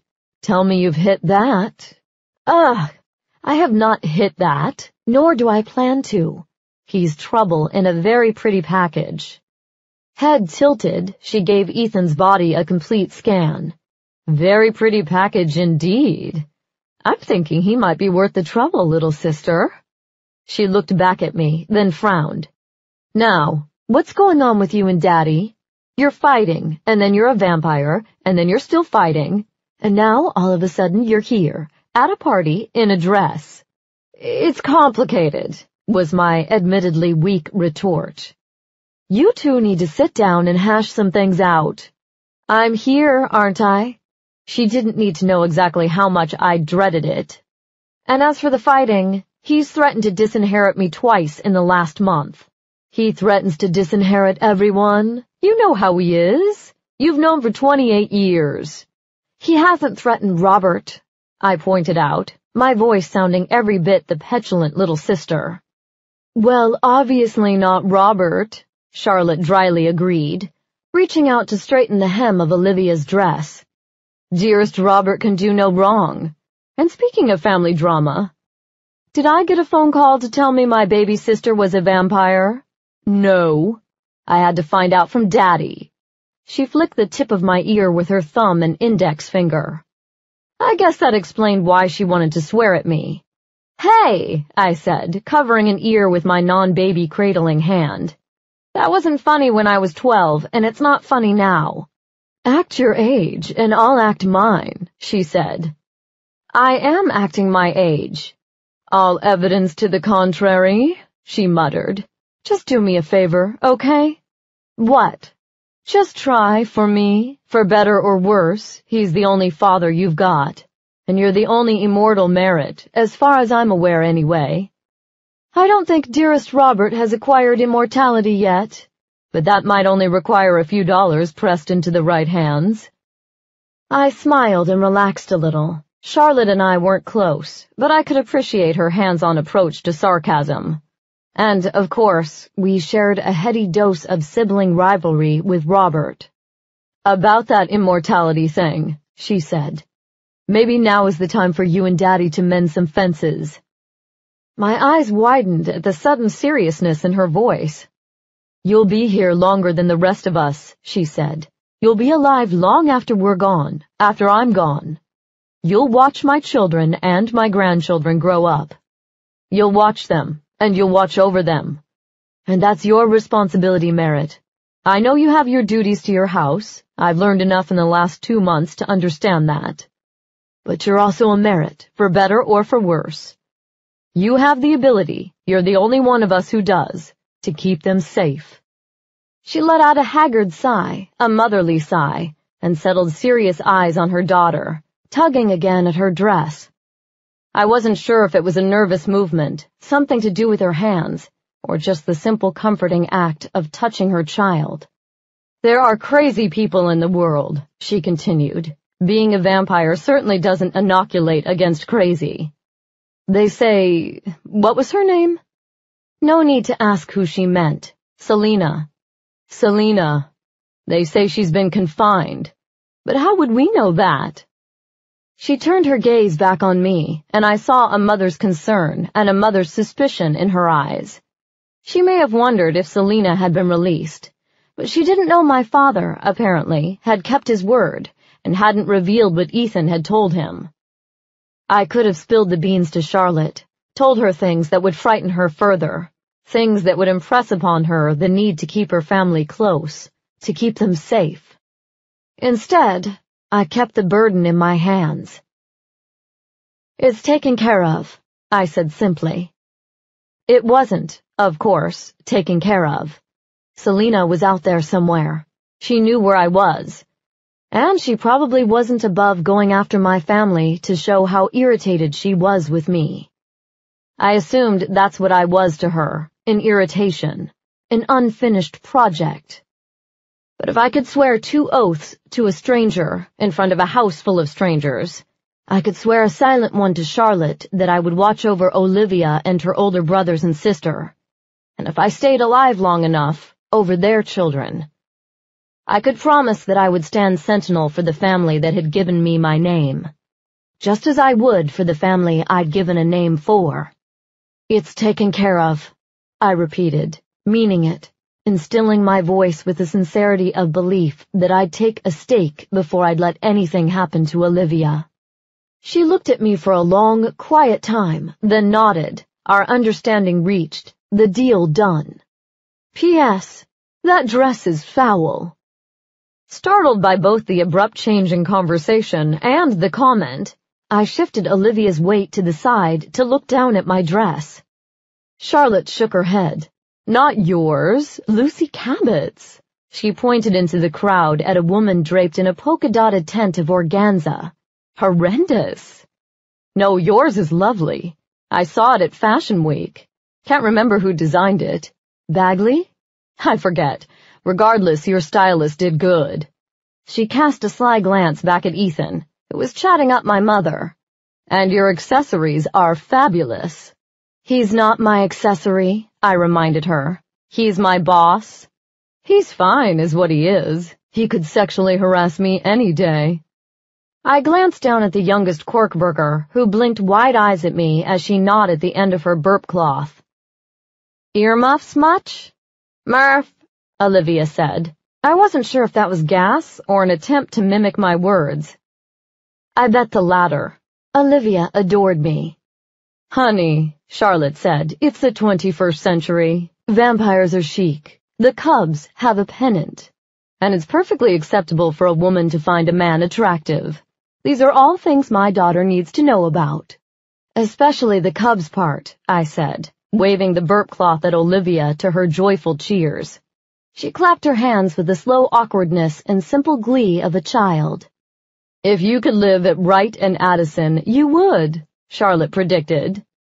"This is true. I do love my cubbies." "And so often for naught," she smirked, then clapped her hands and held them out to Olivia, who bounced in my arms and leaned toward her mother, holding out her own hands. "It's been lovely catching up, sister, but I need to get this one home and into bed. Major's home with the rest of the troops. I just wanted to have a chance to say hi and let you visit your favorite niece."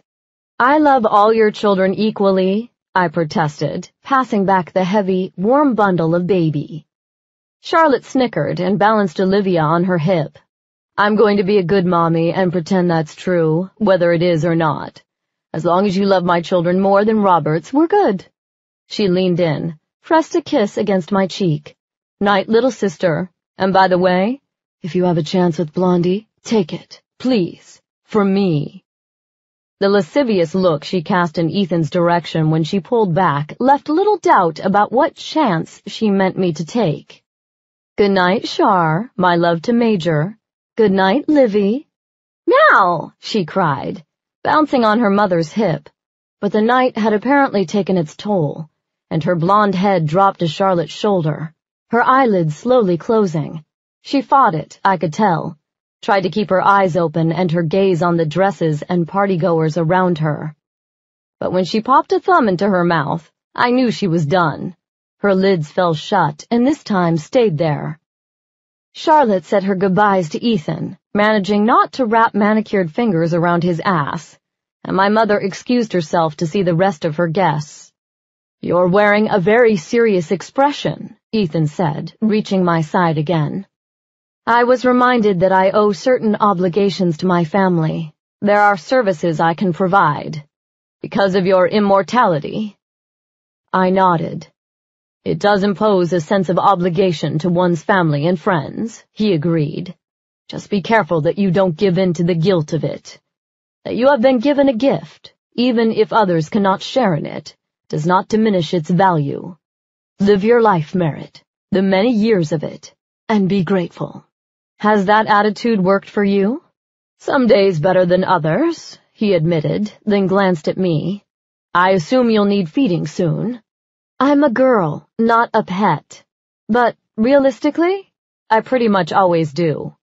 I pressed a hand to the thin black silk above my stomach. "Are you always hungry? I am always hungry." "Did you eat breakfast?" "I had part of a granola bar before training." Ethan rolled his eyes. "That might explain something," he said, but beckoned a waitress in our direction. The young woman, who couldn't have been more than 18, was dressed, like all the waiters, in head-to-toe black. She was pale, and a flow of straight red hair spilled across her shoulders. When she reached us, she extended a square ceramic tray loaded with hors d'oeuvres toward Ethan. "What have we got?" I asked, eyes scanning the platter. "I hope there's something with bacon, or prosciutto." "I'd take anything cured or smoked." "You're Ethan, right?"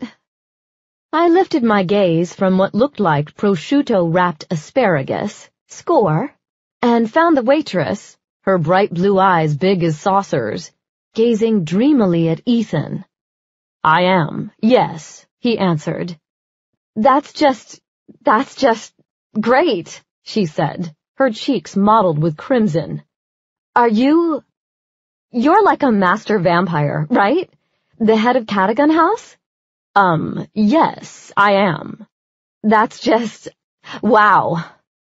We stood there for a moment, the waitress, lips parted, blinking doe eyes at Ethan, and Ethan, much to my amusement, shifting his feet uncomfortably. "How about we'll just take that," he finally said, pulling the tray carefully from her outstretched hands, "and thank you for bringing it."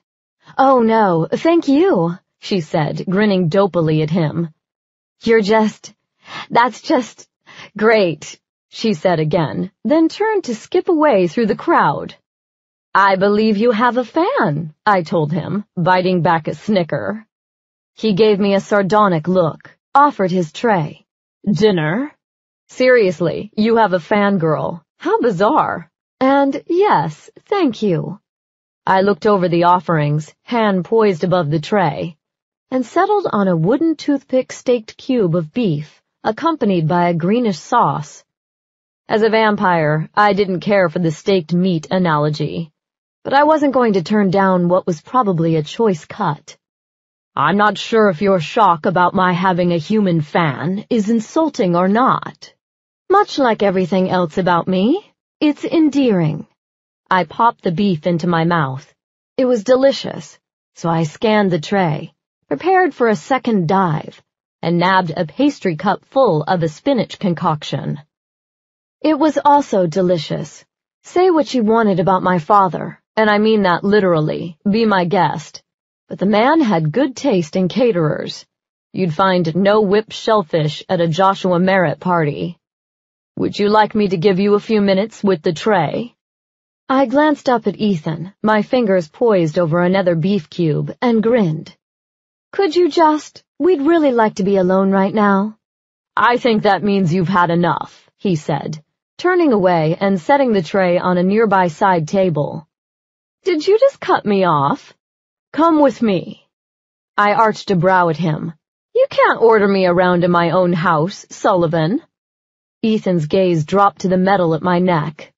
"This is hardly your house any longer, Sentinel." I made a sound of disagreement, but when he turned and walked away, I followed. He strolled across the room like he owned it, like there was nothing unusual about a master vampire sauntering through a crowd of Windy City bigwigs. Maybe, in this day and age, there wasn't. With those cheekbones, that sleek tux, and the unmistakable air of power and entitlement, he looked like he belonged. We reached a gap in the crowd, and Ethan stopped, turned, and held out a hand. I stared at it blankly, then lifted my gaze to his. "Oh no, this is not part of my assignment. You're a ballet dancer." "Was a ballet dancer," I reminded him. I glanced around and saw the multitude of eyes on us, then leaned toward him. "I am not going to dance with you," I whispered, but fiercely.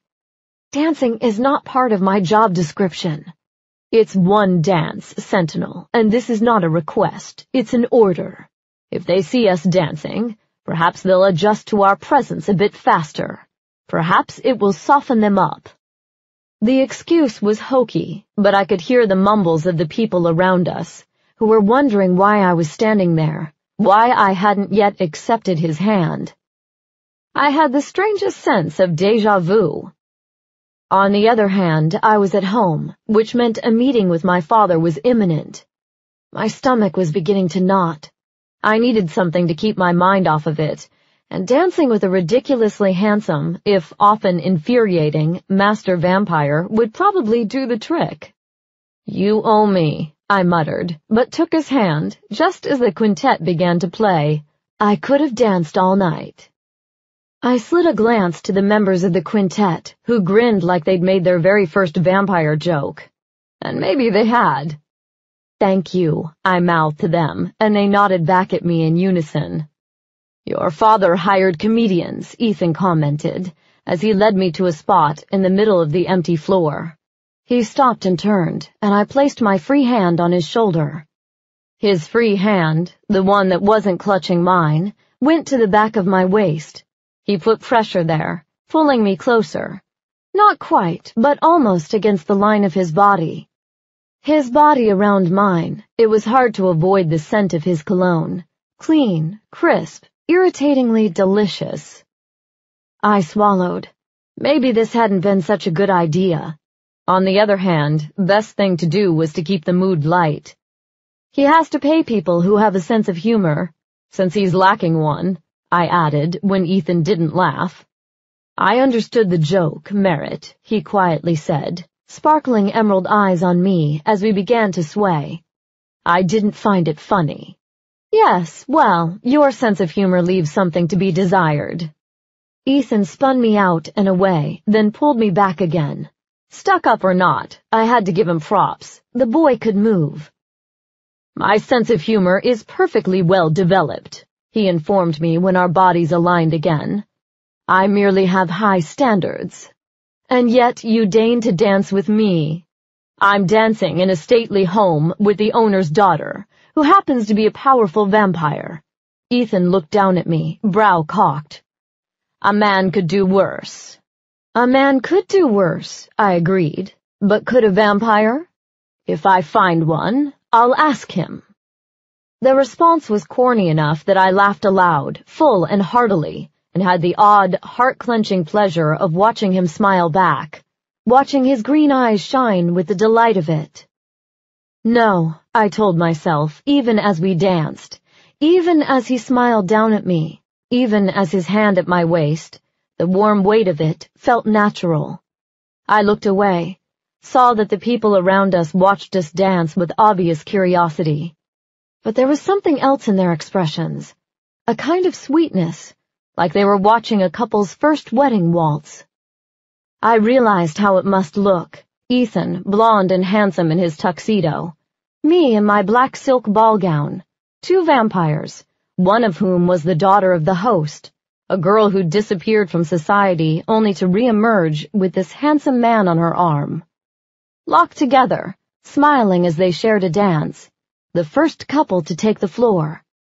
If we'd actually been dating and had wanted to announce our relationship, we couldn't have staged it better. My smile fell away. What had felt like a novelty, dancing with the vampire in my father's house, began to feel like a ridiculous theatrical production. He must have seen the change in my expression. When I looked back at him, his smile had melted. "We shouldn't be doing this." "Why," he asked, "should we not be dancing? It's not real." "It could be." I snapped my gaze to meet his. There was desire in his eyes, and while I wasn't naive enough to deny the chemistry between us, Our relationship was complicated enough between Sentinel and Master. Dating wasn't going to make things easier. "You think too much," Ethan quietly said, approbation in his voice.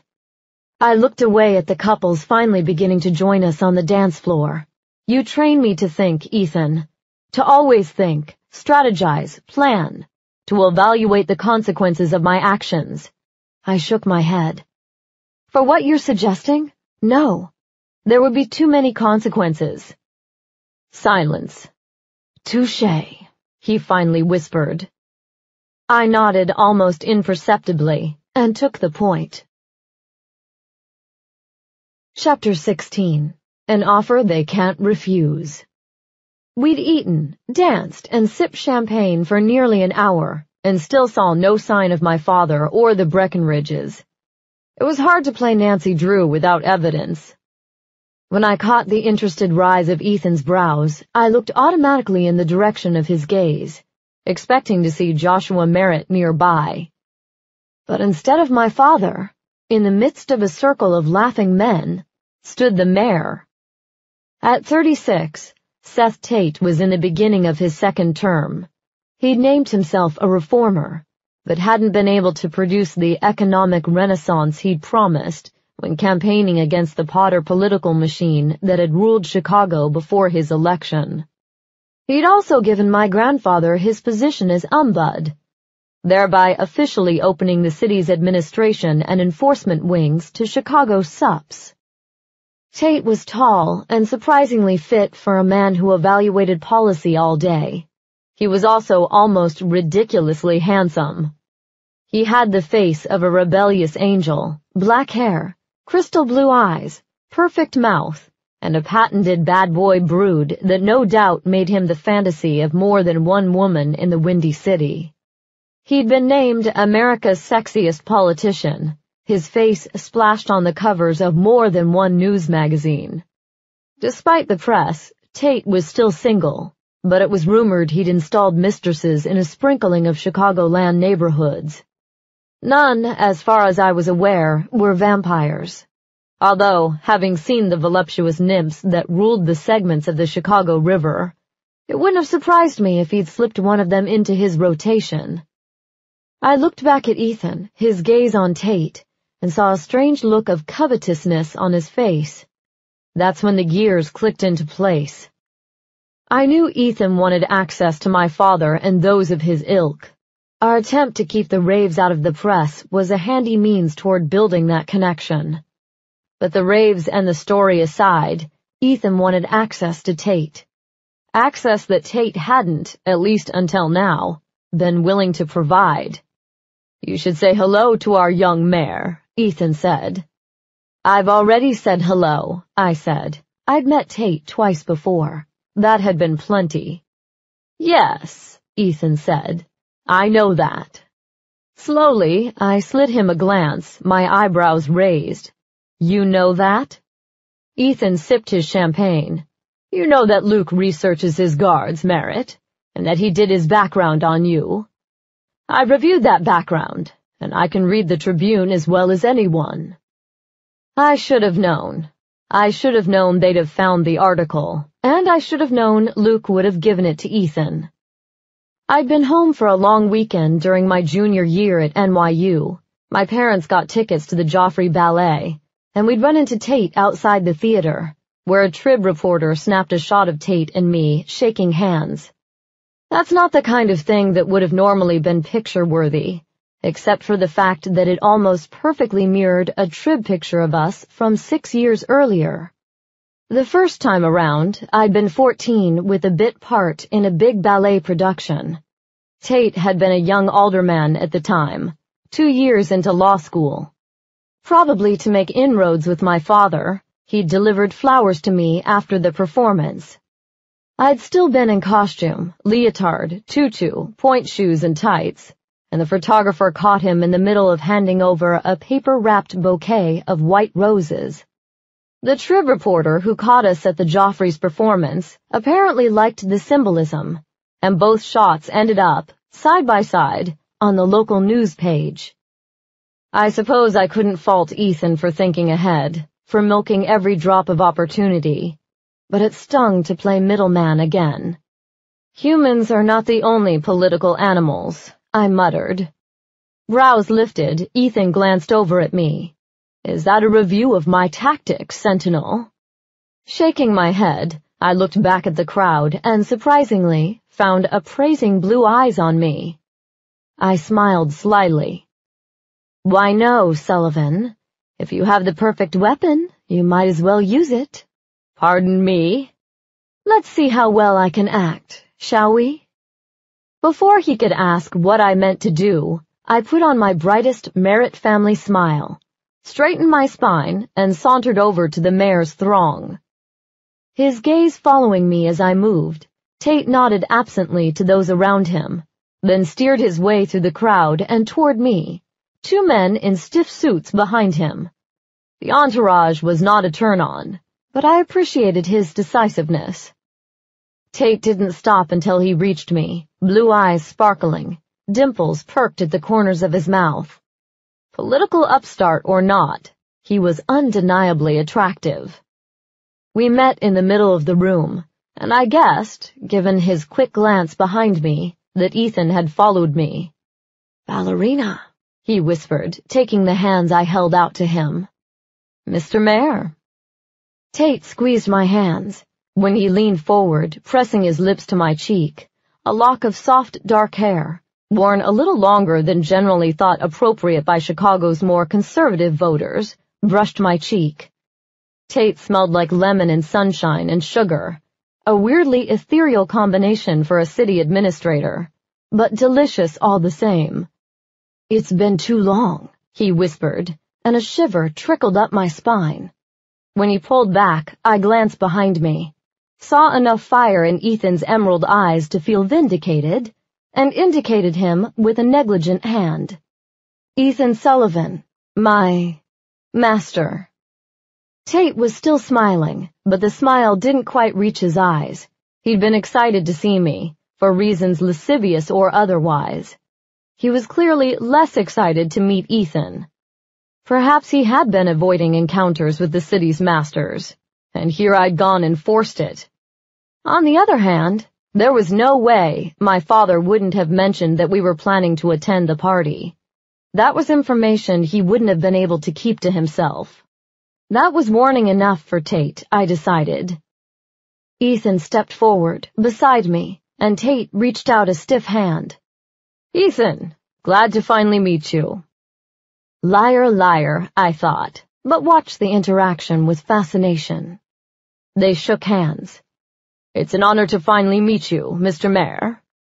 Tate took a step back, gave me an obvious perusal, the grin on his face softening a look that would have otherwise felt completely demeaning. And, as it was, felt only 40 to 50% demeaning. Bad boy or not, he was awfully pretty. I haven't seen you in years, Tate said. Not since the last Tribune picture. He smiled charmingly. I believe you're right. He nodded. I'd heard you'd moved back to Chicago to work on your doctorate. Your father was so proud of your academic accomplishments. That was news to me. I was sorry to hear that you'd halted your academic studies. Tate slid a glance in Ethan's direction. Since I'd halted my studies only because Ethan had made me a vampire, the shot at Ethan was completely unsubtle and, frankly, a little surprising. Did Tate assume animosity between us? Or was he simply trying to create it, to drive a wedge? While I admittedly enjoyed tweaking Ethan, I was still on his side, and I wasn't naive enough to think that biting the hand that fed me was a good idea, even to flatter the mayor. I believe the immortality more than makes up for the diploma, I told Tate. Well, he said, not hiding his surprise. I see. Apparently even the mayor isn't always in the know. I appreciated that he took the hit, that he could recognize that his intel about the supposed animosity between me and Ethan, from whatever sources, hadn't been entirely correct. Nor, to be honest, was it entirely incorrect. I wanted to thank you, I told him, changing the subject, for the trust you put in my grandfather." I glanced around, thinking it best to limit what I said about my grandfather's position in mixed company, and in my father's house. As far as I knew, my father knew nothing about my grandfather's duties as the umbud. I planned to keep it that way. Without getting into the details, given that this is neither the time nor the place for that kind of discussion, I prefaced, and Tate nodded his understanding. He's glad he's able to stay busy, to help, and I'm glad to know I have someone in my corner.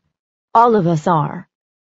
Tate nodded like you'd expect a campaigning politician might, seriousness and gravity in his expression. "We're on the same page there. You, all of you, deserve a voice in Chicago." One of Tate's body men leaned toward him. The mayor listened for a moment, then nodded. "I'm sorry to leave you," he told me, his lips curled into a melancholy smile. "But I need to get to a meeting."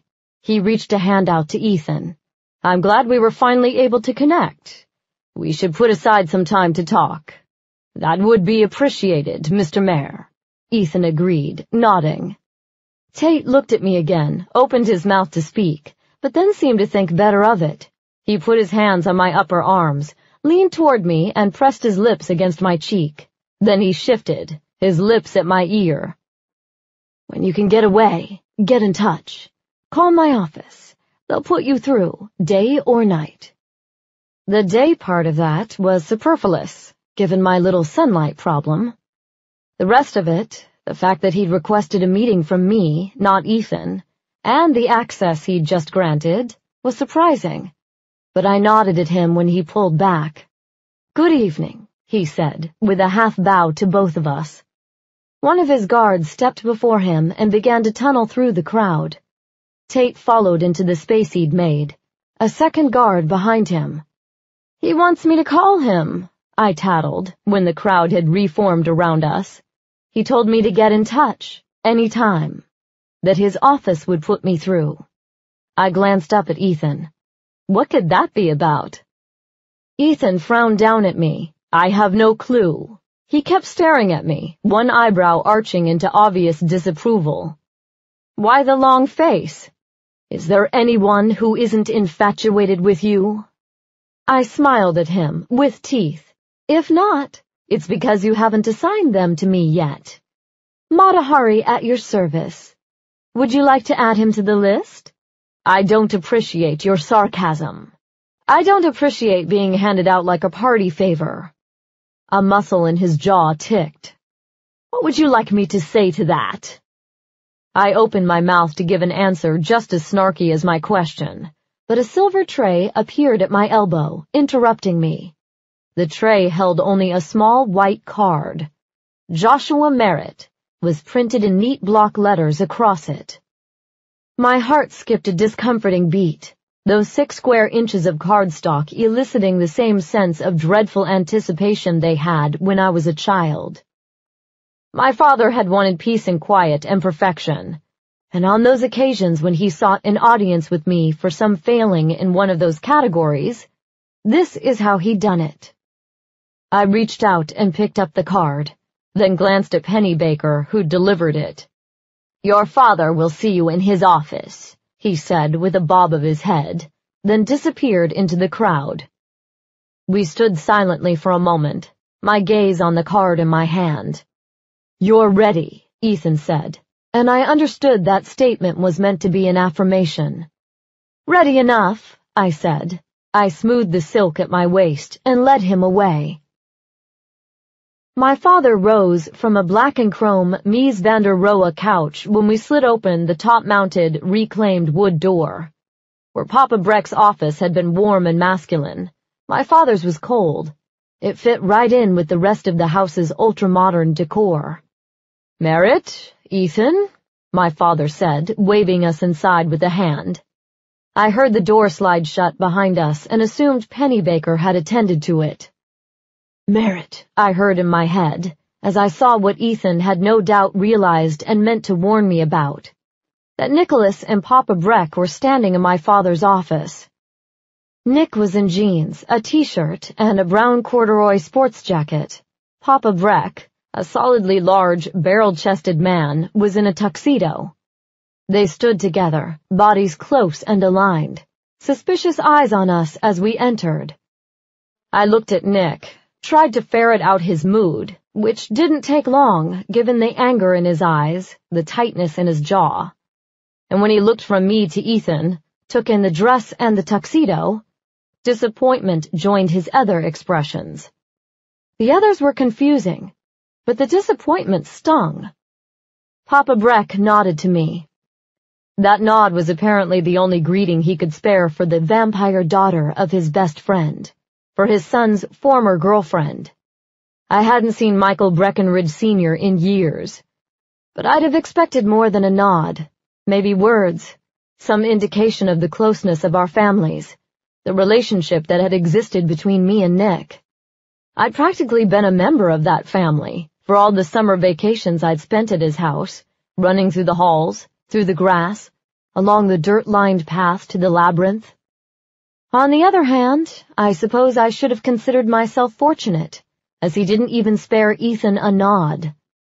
"The Breckenridges have received information," my father said, "about a threat of violence against their son." The surprise was evident in Ethan's expression. "A threat of violence?" "Don't play coy," Nick muttered. "Don't pretend you don't know what we're talking about."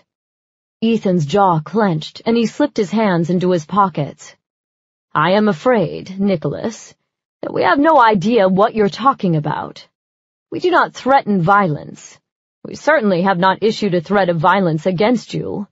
"Not me," Nicholas said. "Jamie." The room went silent, at least until I spoke up. "Someone threatened Jamie? What was the threat?" I asked. "And why would you think it came from us?" Nick's gaze slowly shifted to mine, stubbornness in the set of his jaw. "Tell me, Nick," I implored him. "I can guarantee you we haven't threatened Jamie, but even if we had, you lose nothing from telling us what you've heard. Either we made the threat, so we know what it is already, or we've been framed, and we need to figure out what the hell's going on." Nick glanced back at his father, who nodded, then turned back to us. "Before we talked in the garden at my parents', we got a phone call at the house. Unlisted number. She said vampires were interested in Jamie." "She," Nick had said. The caller was female. Had it been Selena? Amber? Some other vamp who had it in for the Brecks? Or who was itching to stir up trouble for Cadogan House? "Today," Nick continued, "I got an email. It had specifics, details about exactly how you planned to harm my brother." Ethan frowned, clearly confused. "And why do we purportedly want to hurt Jamie?" "The message didn't say," Nick answered, but the words were a little too quickly spoken to ring true. Maybe he knew about Jamie's story. Maybe there was another reason he thought Jamie might be a target. And that wasn't the only problem with his evidence. "How do you know the email was from a Cadogan vamp?" I asked. "How do you know it wasn't just a hoax? Give me a little credit, Merritt. They gave me information to verify." Ethan and I exchanged a glance. "What information?" he asked, caution in his tone. Nick looked away, wet his lips, then looked up at me again. There was coldness in his eyes. "There were details about you," he said, then turned that frigid gaze on Ethan. "And you. Together." My cheeks flushed crimson. Ethan, apparently much less worried, made a soft, sardonic sound. "Rest assured, Nicholas, we have no plans to harm your brother. And I can most definitely assure you that you are not speaking with a Cadogan vampire. There is no together where Merritt and I are concerned." Not that he hadn't considered it, I thought, remembering our dance. "Oh?" Nick asked, as if feigning surprise. "Then you didn't share a moment in the library Friday night?" He turned his gaze on me. "I was told that you passed along the story of our meeting in the garden, that you informed your master that I was coming for you." This time my cheeks paled. While his implication was wrong, our moment in the library had been completely platonic. The gossip part was true enough. Someone had been in the library, had overheard our conversation. Someone was playing us. And more importantly, someone was betraying Ethan, again. I didn't want to, but I made myself turn and check Ethan's expression. He stood frozen there beside me, jaw clenched, unmitigated fury on his face. "We did not," he bit out. "Nor have we ever issued a threat against Jamie or any other member of your family. That's not the way my house operates. If such a message was sent to you, it was not sent from a Chicagoland vampire, and certainly not with my approval. If someone in my house has informed you otherwise, they are sorely mistaken." Despite the gravity in Ethan's tone, Nick's responding shrug was careless. "I'm sorry, Sullivan, but that's not good enough." Ethan's brows lifted. "Not good enough?" "We're only asking you not to jump to conclusions," I told Nicholas. "That's all."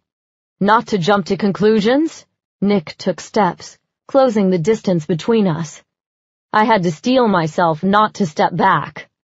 "How naive are you, Merritt? Or is that some kind of vampire denial talking?"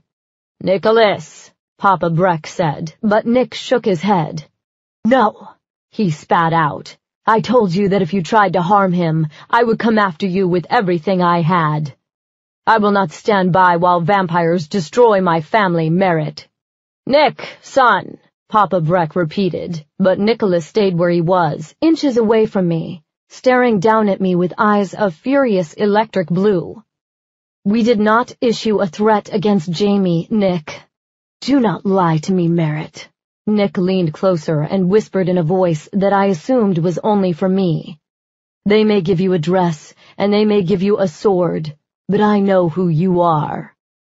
Oh, but I'd enjoy wiping that smirk from his face. I dropped my head, closed my eyes, and let the anger rise enough, just enough, to silver my eyes. I had to clench my fist to hold back the rest of it, to keep my fangs from descending, to keep the vampire asleep, and the fight of it kept me quiet for a moment. I was silent long enough to hear shuffling, the rest of the room growing increasingly nervous the longer I kept my head down. I opened my eyes again and slowly lifted my head, gazing at Nick between half-hooded lashes. Predictably, his smile faded, his own eyes widening at the silver in mine. He swallowed, likely at the reminder that I wasn't just a girl he'd known in high school, and I wasn't to be bullied to satiate the anger that flowed from whatever prejudices darkened his soul. "Nicholas," I began, my voice soft and low and lush. "I stand sentinel for a house of 320 vampires. I will not strike first. But he allows me to carry a weapon because I know how to use it, because I will use it. I know my position, my obligation, and I will do what is necessary to protect them. Because you and I were friends once, I will warn you once. Step back." Nick stood toe-to-toe with me, his body statue still, until Papa Breck put a hand on his arm and whispered something in his ear. When Nick turned away, strode to the bar my father kept on a concrete table in one corner of the room. I'd have sworn I felt something in his wake. Something tingly, but I was distracted by the sudden sound of Ethan's voice in my head. "There is a traitor in my house," he silently said. "Again." My heart ached for him, for the betrayal he must have felt for the second time in only a few months, even if it was currently blanketed by a thick, righteous fury. "I know," I said back, then promised, "I'll find him." Finally, Nick stepped away from his father, a decision apparently made. "My father has decided to give you the benefit of the doubt, assuming that you did not make a threat against Jamie. You have 24 hours to find out who did. If you don't contact us within 24 hours with the name and your assurances that the threat has been resolved, I will contact the mayor and inform him that Chicagoland House has made a threat against humans, against my family. The phone call will be followed by calls to the Trib, the Sun-Times, and every television station in the metro area. I may also have to tell them some other things I know. And then they'll be raving mad, he said, putting the emphasis on the word so we couldn't mistake his meaning. Your so-called celebrity, Nick continued, apparently not yet done with his tirade, is delicate at best.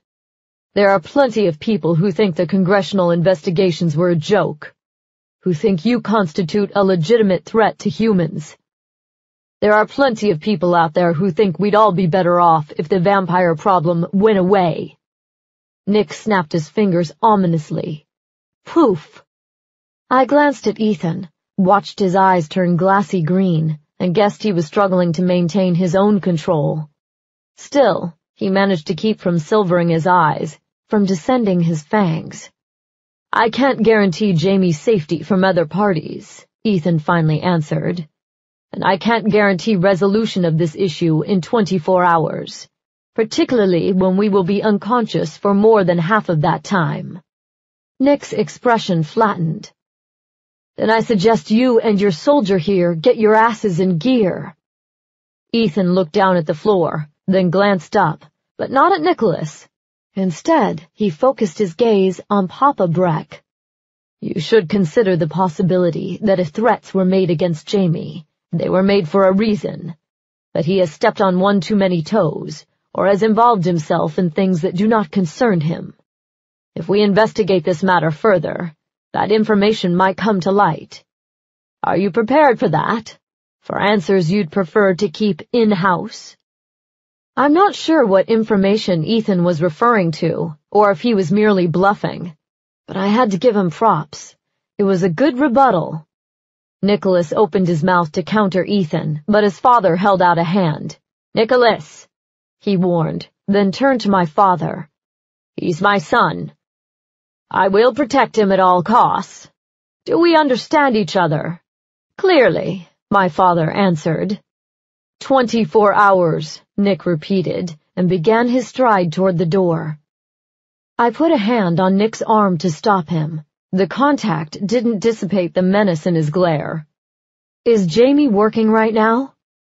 His lip curled. I figured he was seconds away from growling at me. I'm not going to hurt him, Nick. You're asking a lot from us, especially when we have nothing to do with any threat against your brother. If you want us to figure it out, give us something in return. When he continued to stare at me, I added, in a whisper, Quid pro quo, Nick. Nick wet his lips, then nodded. Investments, he said. Jamie's selling investments. Bingo. Forward the email to me, I told him. Use my old address. He looked at me for a moment before nodding, then went to the door, pushing it to the side with enough force to rattle the industrial hinges. Papa Breck followed him out, without even a glance in our direction. When Pennybaker slid the door shut again, my father and I both looked at Ethan. Is there anything I can do? Ethan shook his head at my father's request. Thank you, Joshua, but no. We'll handle this one internally. I'll call the masters together. If we could just borrow your office for a few minutes longer. Of course, he said, then left us alone. Forward the email to me, Ethan repeated, eyebrows lifted. Jeff Christopher, I reminded him, in my grandfather's office. He's a computer whiz kid. He can help us, and he'll be thrilled to be asked. There was doubt in Ethan's expression. He's a shifter, right? I frowned back. Yeah? Why? As I'm sure you've discovered by now, shifters and vampires aren't exactly cozy. Sure, but isn't Gabriel Keene bringing his pack to Chicago? This is the perfect opportunity to make inroads. He considered the idea for a moment, then nodded.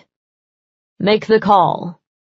Ethan massaged his forehead with the fingers of one hand, his gaze on the floor.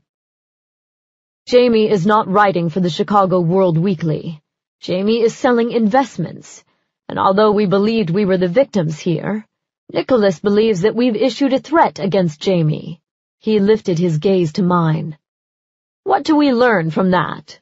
There is no rave story, I concluded. Or if there is, Nicholas doesn't know about it. He apparently knows about the raves, but that's a red herring. I shook my head. No, someone's playing us against each other. Ethan nodded his agreement. A woman calls the Breckenridge house the day before we attend a party there and informs the Breckenridges of some vague threat. Nick asks you to meet him in the woods and raises the same issue. Today, before we arrive at another party, information regarding a specific threat is sent directly to Nicholas. They discovered Nick was the point man, I said. Whoever's behind this mess figured out he was the Breck to work through if they wanted to create chaos, which is exactly what they've succeeded in doing, Ethan muttered. He crossed his arms and walked to one end of the office, then braced his hands on the back of a leather chair. Wait, I said. The information about the story that first came from the Ombud's office, the stuff we talked about with Luke. How did they find out? Anonymous tip, Ethan said. The information was left at the office. Damn, I thought. So much for that lead. Okay, I said. Then why Cadogan? And why the Breckenridges? We've been pitted against each other, although I have no clue why they just put us together on the fight card. I'm aware of only one connection between us and them, he said, his gaze on me, intensity in his green eyes. I put a hand to my chest. Me? You think I'm the connection? You're the only connection between our house and their family that I'm even aware of, Sentinel. Ethan crossed his arms over his chest. And, unfortunately, I'm aware of only one enemy on your end. There was a moment of silence as the pieces clicked into place. Nick said she called the house, I murmured, then lifted my gaze to Ethan. Selena? You're thinking Selena. Ethan shrugged. We have no evidence of that, of course. But would you consider it beyond her capabilities? Creating chaos? Hardly. That's practically her calling card. Much to our chagrin. And this particular chaos has the added benefit of putting you right in the middle. Ethan shook his head. That email will have been sent by a Cadogan vampire. Someone who knows that I showed you the library. More importantly, I interjected, someone who knows what we said in the library, and someone who knows our social schedule, someone who knows where we've been going, and who set up Nick with bad information beforehand. He stood up slowly, hands on his hips, and looked back at me, eyes wide. What precisely are you suggesting? There's only one group of vampires who know about the raves and Jamie's supposed story, I said. Only one group who know about our excursions to visit the rich and famous. I paused, wishing he'd reached the conclusion so I wouldn't have to say it aloud. Ethan, it had to be a guard. Chapter 17. Love Bites. That declaration got as warm a reception as you might have imagined. Ethan turned away and immediately flipped open his cell phone, unwilling to engage in a discussion about the possibility that our current havoc was being wreaked by one of his own bodyguards. One of my colleagues. Ethan called the house, updating Malik and Luke about the threat, but offering no information about my group of suspects. As if nothing was amiss, the guards were put into full investigation mode, their assignment to identify any and all information regarding the purported threat against Jamie. I was also in full investigation mode, and I'll admit that my suspect list was pretty short. A woman had made a call to the Breckenridge house, and I'd seen Kelly arriving at Cadogan after spending the day somewhere else. Had she been the Cadogan vampire with the chip on her shoulder? The link to Selena? Eager to solve the mystery, I borrowed the house phone and put in a call to the Ombud's office, updating my grandfather on the evening's revelations. I also talked to the man with the skills I needed. Jeff, I have a problem. I'm glad you finally realized I'm your answer, Merritt. Okay, so the mood wasn't exactly light, but I couldn't help but smile at the comeback. Someone's using email to make threats on behalf of Cadogan House, I told him, flipping open my cell and pulling up my email client. Ever efficient, Nick had already forwarded the email message. If it was us, we'd get a good solid aspen steak. But aspen's too good for you. Maybe quartering. The guts and appendages removed while you're still conscious so that you can feel the pain. Understand what it's like. Drowning? Hanging? A slow death at the tip of a sword? A slice from stem to stern, so that blood and gore and meat are all that's left of you? By the way, the youngest one gets it first. I shivered as I read it, but appreciated that the author of this threat, unlike the last one I'd seen, hadn't tried to rhyme. I also wondered if Kelly was capable of that kind of violence, that kind of anger. Those questions unanswered, I asked Jeff for his email address and sent the message on. Phew, he said after a moment, apparently having reviewed it. That's a doozy. It was a doozy. It was, however, notably empty of details about why exactly Jamie had been chosen. That he was a Breckenridge seemed to be the only knock against him. It is a doozy, I told him, and we need to figure out who it came from. Can you work some of your mojo? Easy breezy, Jeff absently said, the sound of furiously clicking keys in the background. He's disguised the IP address, rudimentary stuff, but I'll have to do some backtracking. The email addy is pretty generic, but being a representative of our fine city, I might be able to make a call. Call away, I told him. But there's one small catch. I need the details on this as soon as you can get them. I checked the time on my cell. It was nearly midnight. How's your schedule looking for the next few hours? Flexible, he said, assuming the price is right. I rolled my eyes. Name your price. Silence. Jeff? Can I get back to you on that? I'm kind of at a loss, and I want to make sure I take complete advantage of this situation. I mean, unless you're willing to give me 2 or 3... Jeff, I said, interrupting what was destined to become a very lascivious list. Why don't you just give me a call when you've got something? I'm your man. I mean, not literally, or whatever. I know you and Morgan had kind of a thing going. Although, you're not officially together, right? Jeff? Yo! Get to work. With our contacts on the trail of information that might mollify the Brecks, Ethan and I slipped out of my father's office and headed back through the crowd to the front door. The house was packed, and it took us a few minutes of squeezing through, bodies and handshaking to make it to the other side. I think I managed a polite smile in the direction of the people I passed, but my mind was completely focused on a particular Breckenridge. I didn't understand how he could think I was capable of the accusations he'd leveled against us. How could a childhood romance, a decades-long friendship, turn into something so ugly? I nibbled the edge of my lip as we traversed the crowd, recalling scenes from my childhood. Nick had been my first kiss. We'd been in his father's library, me a girl of 8 or 9, wearing a sleeveless party dress with an itchy crinoline petticoat. Nick had called me a dumb girl and kissed me because I dared him to, a quick peck on the lips that seemed to disgust him as much as it delighted me. Albeit not as much as the fact that I'd beaten him at whatever game we'd been playing. As soon as he'd kissed me, he was off again, running out of his father's office and down the hallway. "Boys have cooties!" I'd yelled, Mary Jane's clumping as I ran after him. "Are you all right?" I blinked and looked up.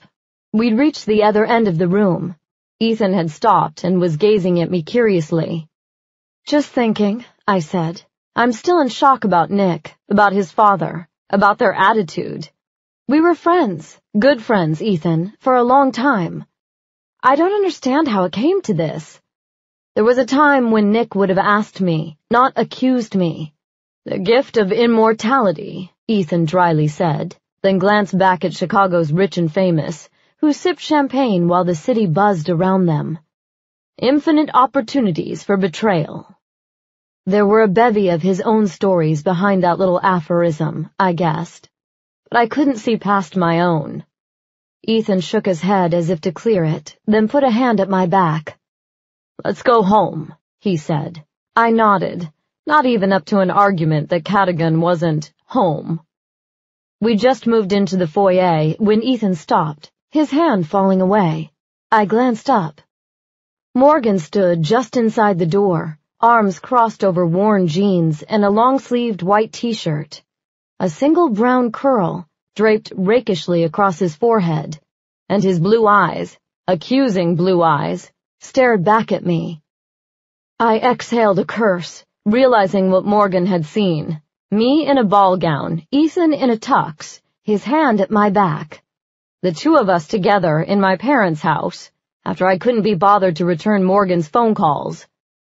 This was definitely not good. "I believe someone has crashed your party, Sentinel," Ethan whispered. I ignored him, and I'd just taken a step toward Morgan when I felt like I was falling through a tunnel.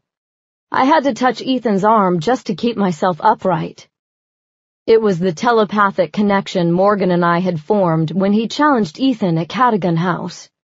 The link was supposed to work only between vampire and master, which might have been why the link with Morgan had such a strong effect, and why it seemed so wrong. "I'm sure you have an explanation," he silently said. I wet my lips, uncurled my fingers from Ethan's arm, and forced my spine straight. "I'll meet you outside," I told Ethan.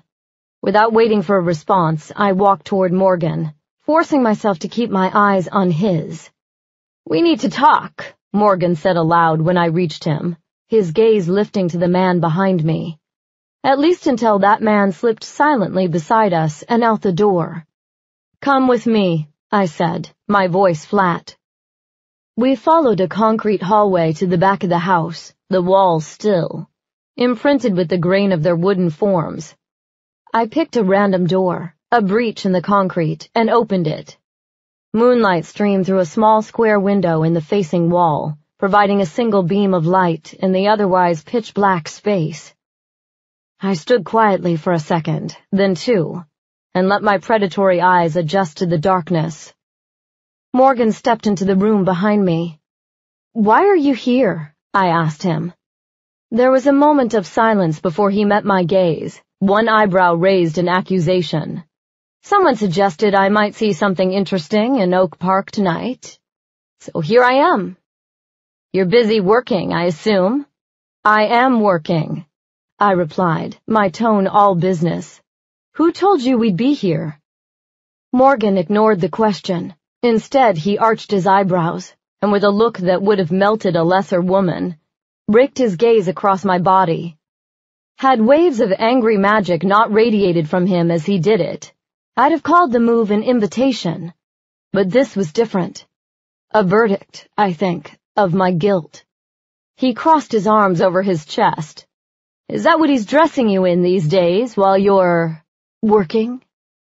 He made it sound like I was less a sentinel than a call girl.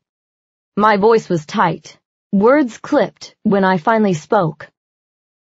"I thought you knew me well enough to know that I wouldn't be here, in my father's house, if there weren't a phenomenally good reason for it."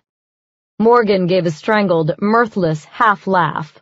"I imagine I can guess what the phenomenally good reason is. Or maybe I should say who the reason is. Chicagoland House is the reason. I'm here because I'm working. I can't explain why, but suffice it to say that if you knew, you'd be sufficiently concerned and more supportive than you're being now. Right, Merritt, you blow me off, avoid me, and then turn it around. Blame me for being suspicious, for wanting some answers. You haven't returned my phone calls, and yet," he crossed his hands behind his head, "you're the victim here. You should take Mallory's place at McGetrick, great as that spin is." He nodded his head, then looked down at me. "Yeah, I think that would really work out well for you. I'm sorry I didn't call you. Things have been a little crazy." "Oh, have they?" He released his hands, walked toward me. He reached out a finger and traced his fingertip across the edge of my bodice. "I notice you aren't wearing your sword, Sentinel."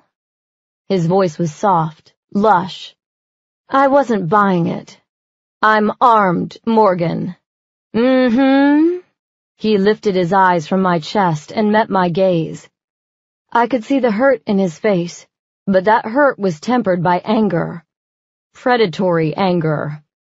I'd seen him in the same mode before, when he'd challenged Ethan at Chicagoland House, wrongly believing that Ethan had threatened Selena. That Ethan had made a move after his own master. Apparently this was a theme for Morgan. The anger of a man who believed another vamp was sniffing around his girl. "If you have something to say," I told him, "maybe you should just put it out there." He stared at me for a long, long time, neither of us moving, but when he spoke, the words were softer, sadder than I'd expected. "Are you fucking him?" A kiss in Mallory's hallway or not, we were hardly dating, Morgan and me. He had no right to this kind of jealousy, and certainly no basis for it. I was just about reaching the limit of my tolerance for ignorant men today. My anger rose, peppering my arms with goosebumps. I let it flow around me, working to keep the emotions off my face, the silver out of my eyes, the vampire asleep. "You," I began, my voice low and on the edge of fury, "are being incredibly presumptuous. Ethan and I are not together, and you and I don't exactly have a commitment. You have no right to accuse me of being unfaithful, much less any basis." "Ah," he said, "I see." He looked down at me, his expression flat. "So you two aren't together? Is that why you danced with him?" I could have confessed that it was part of a plan to build relationships, to build connections, that it had been intended to get close to a reporter who had the power to make things very, very difficult for vampires, however unlikely that story seemed now. But Morgan had a point. I'd had a choice. I could have walked away. I could have set boundaries with Ethan, could have reminded him that we were at the party for information, not entertainment. I could have reminded him that I'd given up time with friends to do my job, and asked for a pass on the dance. I hadn't done any of those things. Maybe because he was my maker. Maybe because I was duty-bound to accept his orders. Or maybe because in some secret way, I wanted to say yes as much as I'd wanted to tell him no, in spite of the discomfort that I felt around him. Despite the fact that he didn't trust me as much as I deserved. But how could I admit that to Morgan, who'd gate-crashed my parents' party in order to catch me in the act of infidelity? I couldn't, either to me or to him. So I did the only other thing I could think of. I took my exit. "I don't need this," I told Morgan, sweeping up my skirt. I turned on my heel and headed for the door. "Great," he called after me. "Walk away. That's mature, Merritt. I appreciate that. I'm sure you can find your way out. Yeah, sorry to have interrupted your party. You and your boss have a great evening. Sentinel." He spit it like a curse. Maybe it was. But what right did he have to criticize? Ethan was my obligation, my duty, my burden, my liege. I knew it was immature. I knew it was childish and wrong, but I was pissed, and I couldn't help myself. I knew it was the one thing that as a Navarre vamp Morgan couldn't do. But it was the perfect line, the perfect exit, and I couldn't resist. I glanced back at him, silk swirling around my legs, and a single eyebrow raised, gave him the haughtiest look I could muster. "Bite me," I said, and walked away. Ethan was outside, waiting beside the car in the gravel drive. His face was tilted up, eyes on the full moon that cast shadows against the house. He lowered his gaze as I began to cross the gravel. "Ready?" he asked. I nodded and followed him to the car. The mood during the ride back to Hyde Park was even more somber than it had been on the ride to my parents'. I stared silently out the car window, replaying events. That was 3 times tonight that I'd managed to alienate people. Mallory, Catcher, Morgan. And for what? Or better yet, for whom? Was I pushing everyone else away in order to get closer to Ethan? I glanced over at him, his gaze on the road, hands at 10 and 2 on the steering wheel. His hair was tucked behind his ears, brow furrowed in concentration as he drove. I'd given up my life as a human for this man, not willingly, of course, but still. Was I giving up everything else? The things I'd brought with me across the transition? My home in Wicker Park? My best friend? I sighed and turned back toward the window. Those questions, I guessed, weren't going to be answered tonight. I was hardly 2 months into my life as a vampire, and I still had an eternity of Ethan to go. When we reached the house, Ethan parked the car, and we walked up from the basement together. "What can I do?" I asked when we reached the first floor. Not that I hadn't done enough already on behalf of Chicagoland and its master. He frowned, then shook his head. "Keep me up to date about Jeff's progress with the email. The masters are investigating on their ends. I'm going to make some calls on my own until they arrive. In the meantime," he paused as if he was debating my skills, then finished. "Try the library. See what you can find." I arched my eyebrows. "The library? What am I looking for?" "You're the researcher, Sentinel. Figure that out." Experienced enough to know that a ball gown wasn't appropriate research attire, I returned to my room to change, trading the silk for jeans and a short-sleeved black top. A fusty suit wasn't, to my mind, research attire either. I was relieved, physically relieved, to hang the dress back in the closet, don jeans, and pick up my katana. It felt right in my hand, comforting, as if I'd stepped out of a costume and back into my own skin. I stood in my room for a moment, left hand on the scabbard, right hand on the handle, just breathing. When I was calmer and ready to face the world again, I grabbed a pen and a couple of notebooks, ready to begin my own brand of investigation. The more I thought about it, the more I agreed with Ethan that Selina had a role in this. We didn't have much in the way of evidence, but this was totally her style, to sow discord, put the players in motion, and let the battle proceed on its own. I wasn't sure where Kelly fit in, or if she fit in at all, and I didn't exactly have the skills of a private investigator.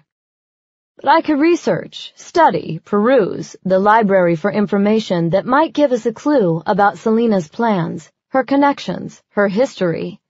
Whether it would help us in the long run remained to be seen, but it was something proactive, something I had the skills to do.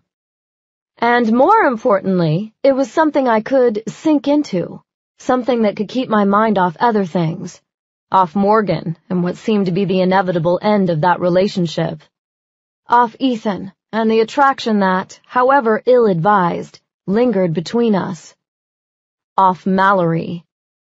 I found the library quiet and empty, and this time I double-checked, dropped my pens and notebooks on the table, and headed for the shelves. Chapter 18. In the Stacks. Late, isn't it? I blinked away black text and looked up, found Ethan walking toward my table. My immersion solution had worked. I hadn't even heard the library door open. Is it? I flipped my wrist to check the time on my watch, but before I read the dial, he announced, "It's nearly 3 o'clock. You look to be engrossed." Over an hour had passed then, since we'd gone our separate ways. I'd been sitting in the chair with my sword poised beside me, pumas discarded beneath the table, legs crossed, for most of that time. I scratched my temple and glanced down at the book before me. "French Revolution," I told him. Ethan looked confused and crossed his arms over his chest. "French Revolution? To what end are you researching the French Revolution?" "Because I, will better understand who she is, what she's after, if we know where she came from." You mean Selina? Come here, I told him, flipping through the book to locate the passage I'd found earlier. When he'd reached the opposite side of the table, I turned the book toward him and tapped a finger against the relevant paragraph. Frowning, he braced his hands on the table, leaned forward, and read aloud. The Navarre family owned substantial holdings in the Burgundy region of France, including a chateau near Auxerre. On December 31st, 1785, the oldest daughter, Marie Colette, was born. He glanced up. That would be Selina. I nodded. Selina de Solennay. Née Marie Colette Navarre. Vampires change their identities with some frequency. One burden of immortality being the fact that you outlived your name, your family. That tended to make humans a little suspicious. Thus, the name changes. Of course, Ethan had been a vampire for nearly 2 centuries before Selina had been a twinkle in her parents' aristocratic eyes. And she was a GP member. He'd probably long since memorized her name, date of birth, and hometown. But I thought the next few sentences, hidden away in this petite biography of a long-dead vampire, might be more interesting. Marie, he continued, although born in France, was smuggled to England in 1789 to avoid the harshest persecutions of the Revolution. She became fluent in English and was considered highly intelligent and a rare beauty. She was raised as a foreign-born cousin of the Grenville family, which held the Dukedom of Buckingham. It was assumed that Miss Navarre would marry George Herbert Viscount Penbridge, but the couple was never formally betrothed. George's family later announced his engagement to Miss Anne Dupree of London, but George disappeared hours before the marriage was to have taken place. Ethan made a sound of interest, looked up at me. Shall we place any bets as to the disposition of poor George? Unfortunately, that's unnecessary on all accounts, and we know what happened to Selina. She was made a vampire. But what's important is what happened to Anne. I waved a hand at him. Skip to the footnote. He frowned, but without taking his gaze away from the book, pulled out the chair in front of him. He settled himself into it, crossing one leg over the other, then arranged the book in his right hand, his left across his lap. George's body was found 4 days later, he continued. The next day, Anne Dupree eloped with George's cousin Edward. Ethan closed the book, placed it on the table, and frowned at me. I assume you've taken me on a stroll through English social history for a reason. Now you're ready for the punchline, I told him, and pulled from my stack a slim, leather-bound volume, this one providing biographical information about the current members of the Greenwich Presidium. I turned to the page I'd flagged and read aloud. Harold Monmouth, holding the Presidium's 4th position and serving as counsel pre-elect, was born Edward Fitzwilliam Dupree in London, England, 1774. I lifted my gaze from the book, watched the connections form in his expression. So she and Edward, or Harold, plotted together? To have George killed? I closed the book, placed it on the table. Do you remember what she said in the park, right before she attempted to fillet you? Something about humans being callous, about a human breaking her heart? Well, let me lay this out for you from a woman's perspective. You're living in a foreign country with your English cousins because you've been smuggled out of France. You're considered a rare beauty, cousin to a duke, and at the age of 19, you nab your first son of a viscount. That's our George. You want him. Maybe you love him. You certainly love that you've managed to entice him. But just when you think you've sealed the deal, noble George tells you that he's fallen for the daughter of a London merchant. A merchant, Ethan. Someone Selina would have considered far, far beneath her. You don't bear any particular grudge toward Anne. You may even pity her for being less than what you are. I put my elbows on the table, leaned forward. But you don't pity George. George, who could have had you, your beauty, your prestige, by his side. He throws you away for London trash. I lowered my voice. Selina would never let that stand. And what if, conveniently, George has an older cousin, a 30-year-old cousin, who has an attachment to our dear Anne, who is all of 16. You and Edward have a conversation. Mutual goals are discussed, plans are made, and George's body is found in a London slum. Plans are made, Ethan repeated, nodding. And 2 members of the Presidium have a murder between them. The Presidium that released Selina, despite what she'd done in Chicago. I nodded back. Why bother enthralling Presidium members with your glamour, or relying on your charms, as you put it, when you've got that kind of shared history?